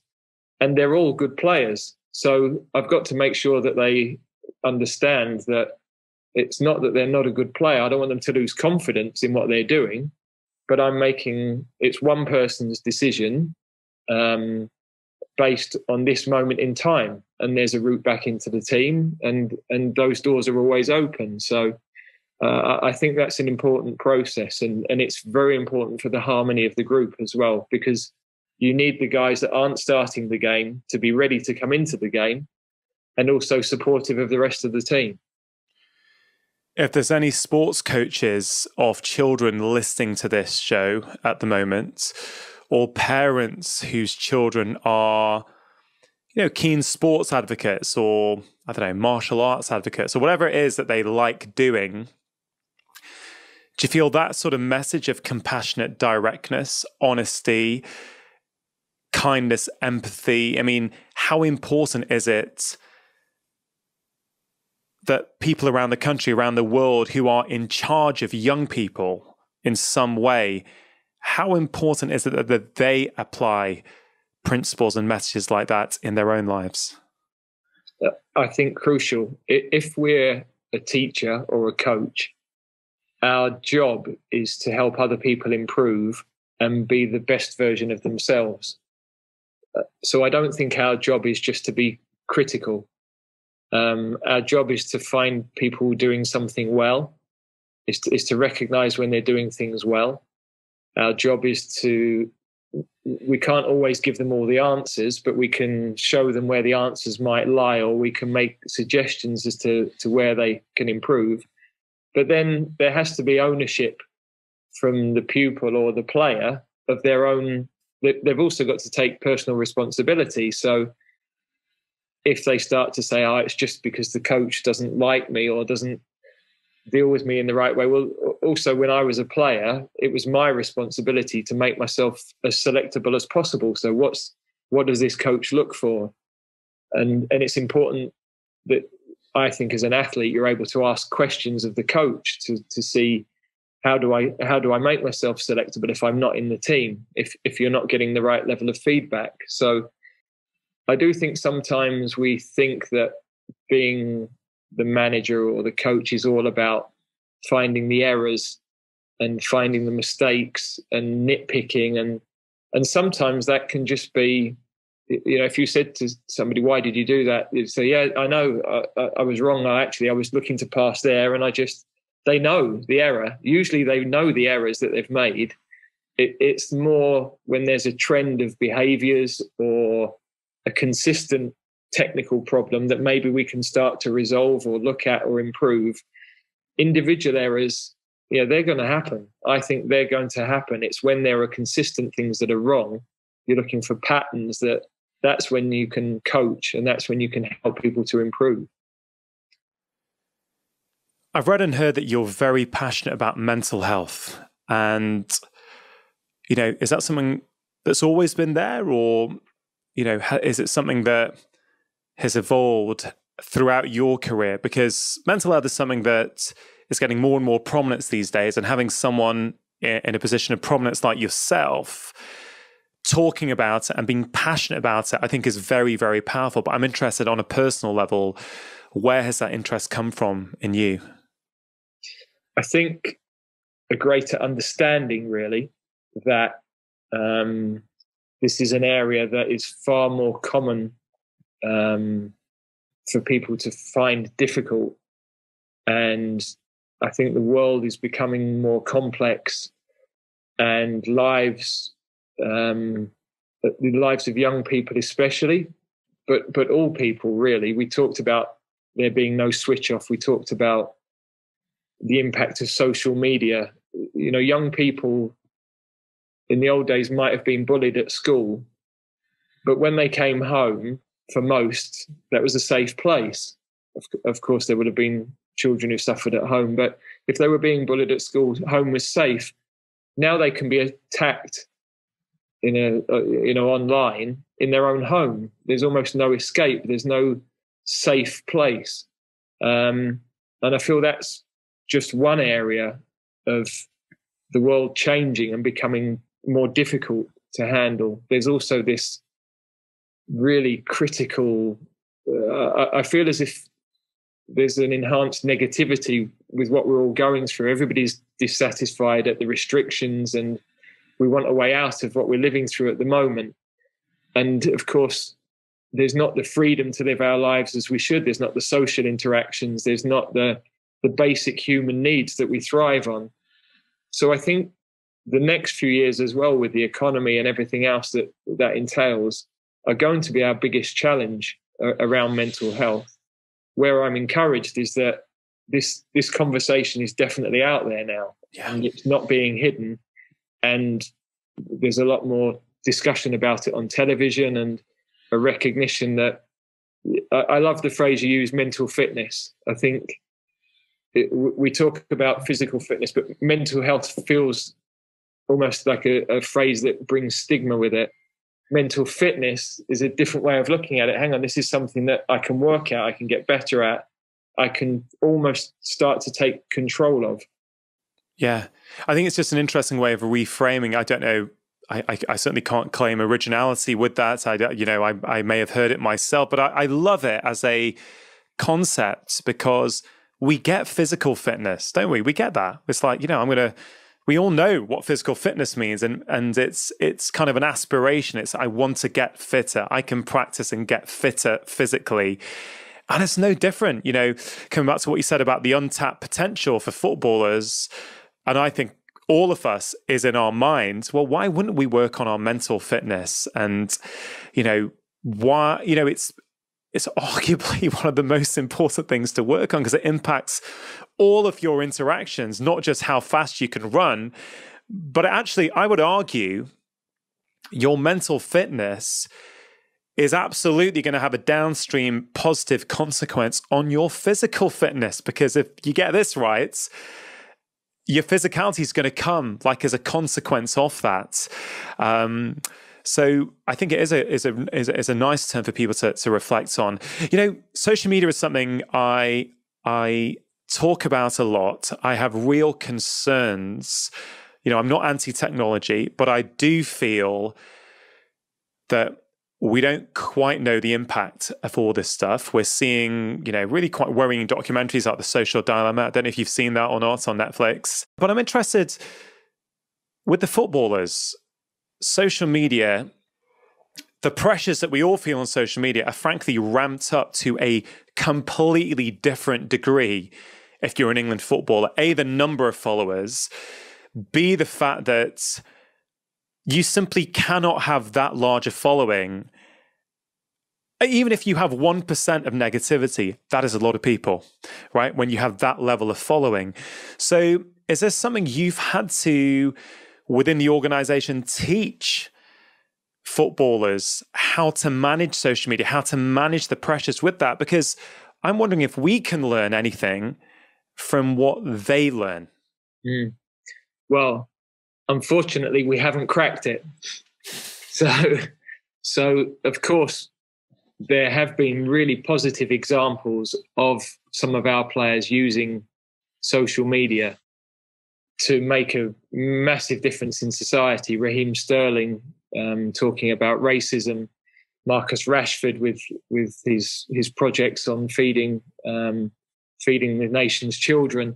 So we've seen the very best of what social media can bring, but I don't know how they live with it, because I don't know about you, but if I get 10 lovely comments, it's only the one negative one that I'm drawn to, and I'm thinking and playing it back in my head. The 10 positive ones are gone. And I think you'll know this better than me, but I think the brain is wired to have more negative thoughts. We have a negativity bias. It's what's kept us alive for our evolution. We before we lived, relatively safe lives. And I appreciate I'm saying that in a very challenging year, but relatively safe compared to the way we used to live. We had to be wired to look for that negative. Is that a line that's approaching the camp? That's what would keep us alive. So we've still got that ancient heart wiring. And we're trying to, our brains are using that in the modern world where, Professor Robin Dunbar, this evolutionary biologist, has something called the Dunbar number, saying that our brains have only evolved to know, I think, over the course of our entire life, 150 people, right? That's it. And so if you think about how many contacts and followers and, friends we have on social media now, it's far beyond what these brains are wired for. So to say I think the fact that you guys haven't cracked it probably gives us all a lot of hope to go, okay, those guys with all the kind of money and resource on the England football team haven't cracked it. Well, maybe we could take the pressure off ourselves a little bit in terms of us not cracking it. Yeah, but my suggestion to them is always, look, I'm not saying don't look at it, because I'm not from a bygone era where I'm saying, I don't understand social media. I see the power of being able to connect with people and that interaction. But I also recognize that there are moments where we feel more vulnerable. Maybe we haven't slept so well. Maybe in our world we've just played poorly.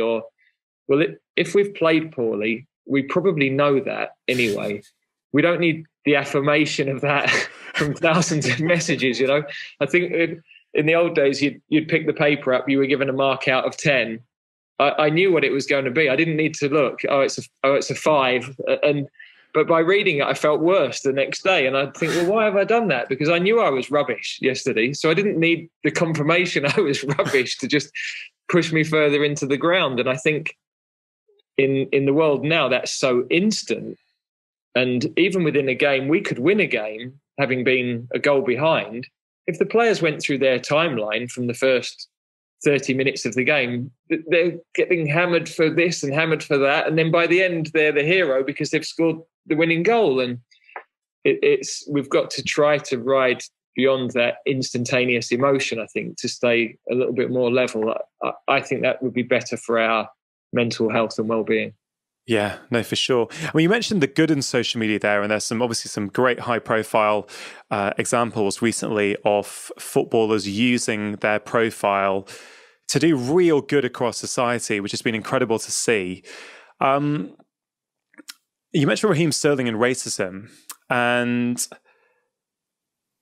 I wasn't necessarily going to talk to you about this today, but given it's come up in that context, I shared with Pippa Grange when I spoke to her one of the reasons why I have fallen out of love with football. So I'm someone who grew up idolizing the game. I would go to Anfield regularly. Under Rafa Benitez, I'd follow Liverpool all around Europe. I went to Champions League finals. Istanbul 2005, 2007, I'm in the stadium in Athens, and we're not doing well. The team are 1-0 down. And it's a very different atmosphere to what it was in Istanbul. And within the home section, me with my home shirts on, me and my friend who is Caucasian, three, even now it's funny. I thought, it's three lads turned around and were incredibly vitriolic in the language they used against me. And it was really hard. It was one of those things where I remember feeling scared. I remember that because frankly, the security in the stadium was very lax, we could just leave and walk into a different part of the arena and sit somewhere else, which I think is problematic in itself. But my mate said, hey, listen, let's just get out of here. Let's go to another part of the stadium. And it's funny because I'm someone who used to literally live for football. And I can't say it's just that, but I think there's a side to football which has nothing to do with the beautiful game that is football, but the surroundings of football where, I face that abuse. I know that's ultimately football is just a subsection of society. It's not, there are, people who come to football matches just representative of everyone in society. So I'm not blaming football for that. But I think when I became a parent, Gareth, this is the other thing which really affected my love for, again, not the game, because it is a beautiful game, but the noise around the game is the fact, I just thought, I'm trying to bring my son up to be a kind, compassionate, and my daughter, person who treats everyone the way they'd like to be treated themselves. These are the really values that my wife and I hold dear. These are the main things I try and teach my children. I thought it's funny, you walk into a football stadium and behavior seems to be almost permissible that would never be permissible outside a football stadium. You can't shout and I don't want to put you in a difficult position because I appreciate you're England manager, but I also feel, I'm sure you'd like to hear what a former football fanatic has to say. It's kind of like, I feel, well, why is it okay in a stadium that thousands of people can shout abhorrent abuse at the referee, but you walk outside that football stadium and you're not allowed to do that on the street? That's kind of verbal abuse to someone. But I was never critical of it as a teenager. I thought, that's what's done at football games. Do you know what I mean? I kind of feel now, I think, well, football is a gorgeous game, but there's a lot around it that I think is putting people who used to love it, putting us off. And I wonder if you have any thoughts to share on what I just shared.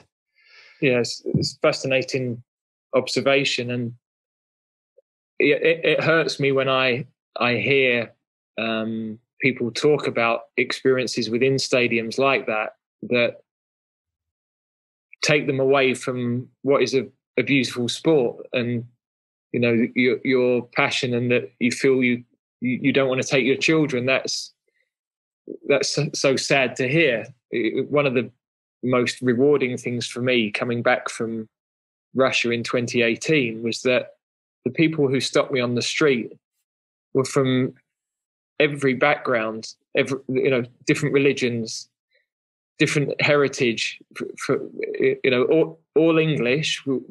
Our support, our fan base is just from so many different backgrounds representing modern England. And in some ways we've, as a game, got to catch up to that, because you're absolutely right. Some of the things, even as a manager, that you experience, and the ways people speak to you, I suppose it's a bit like the social media. People say things on social media that you think, surely if we were standing together in the pub, you just wouldn't say that, or you wouldn't dream of personalizing that by copying me in on it. So I just think across society, I think the game is a reflection of society. Yeah. And we have, in particularly times like this, we've got to show more tolerance.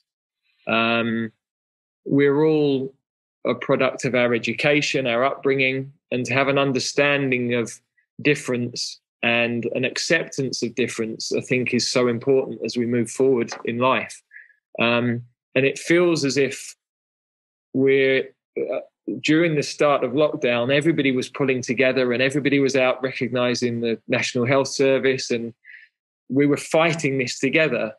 And yet there have been lots of moments over the last couple of years, and I have to say, you know, the vote to leave Europe with Brexit, I felt that there were things that pulled us apart and were where we weren't together on things and not accepting of difference and not having an understanding. And I think our children don't recognize that world. You know, they're born into the world with no prejudice. They're born into, my kids felt as European as they felt English, frankly. They didn't, you know, why are we leaving Europe? You know, we travel, it's 2 hours to there and it's 2 hours to Manchester, or it's 2 hours to wherever. You know, what's the big deal here? So I just think that general kindness to each other and tolerance and understanding of difference, if we work collectively as a country, can be so powerful. And there are some problems in the world that, frankly, we've all got to work together to cure. And that might be, at the moment, it's the virus. There's obviously the ecology of the planet, that if we, you know, we can't have half the countries working towards that and half not. So there are so many things that really we should be working powerfully together. And yeah, maybe we're dreamers, but it would be lovely to think that that would be possible in the future. Yeah.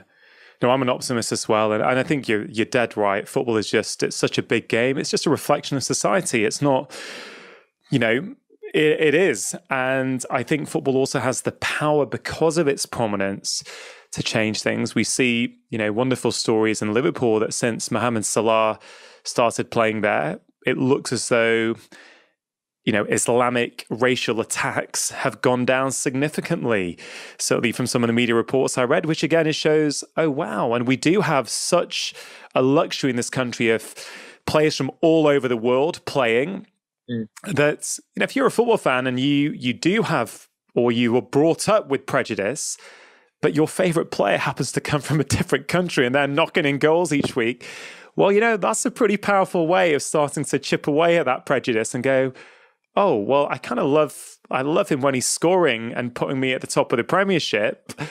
Maybe that should be reflected in other aspects of my life. You know what I mean? So I'm an optimist. I get the sense you are. And I think football has the power and the potential to really create wonderful change in the world. Gareth, honestly, talking to you has been an absolute joy. Honestly, you know, I really enjoyed this interaction. I think what you've written about is going to be so helpful for so many people.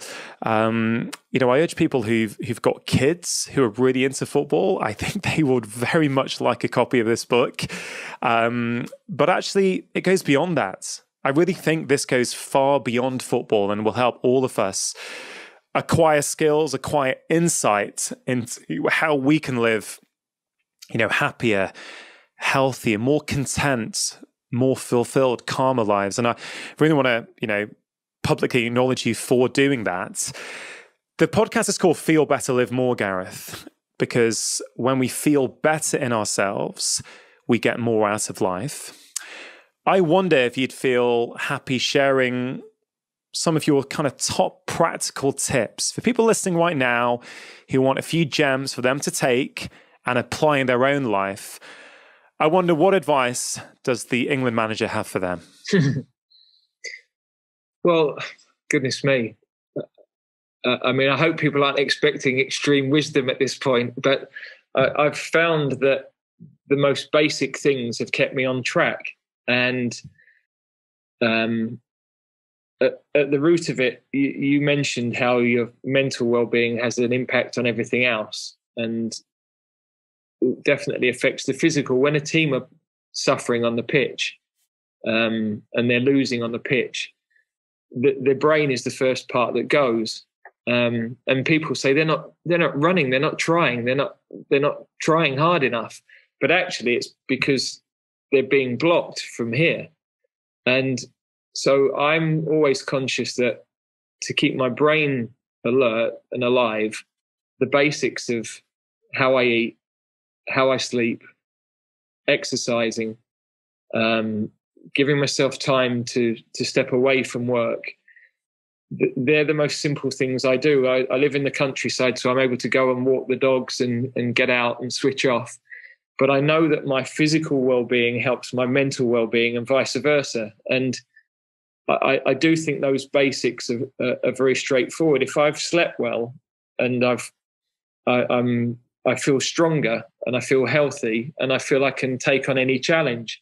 If I haven't slept well for a long period of days, or my diet hasn't been right, or I've not been able to exercise, I don't feel quite as robust and I don't feel quite as able to take everything on. And I've just found those simple things that I know. It doesn't mean I never drink, or I don't go and enjoy myself, or I don't pig out on chocolate at certain times, but at the right times and in moderation, and generally to get back on track. If I'm struggling, I know I need to sleep and recover and give my body the chance, because if I've not got the energy, then I can't help the people I'm working with or my family, and I can't affect the things I want to change.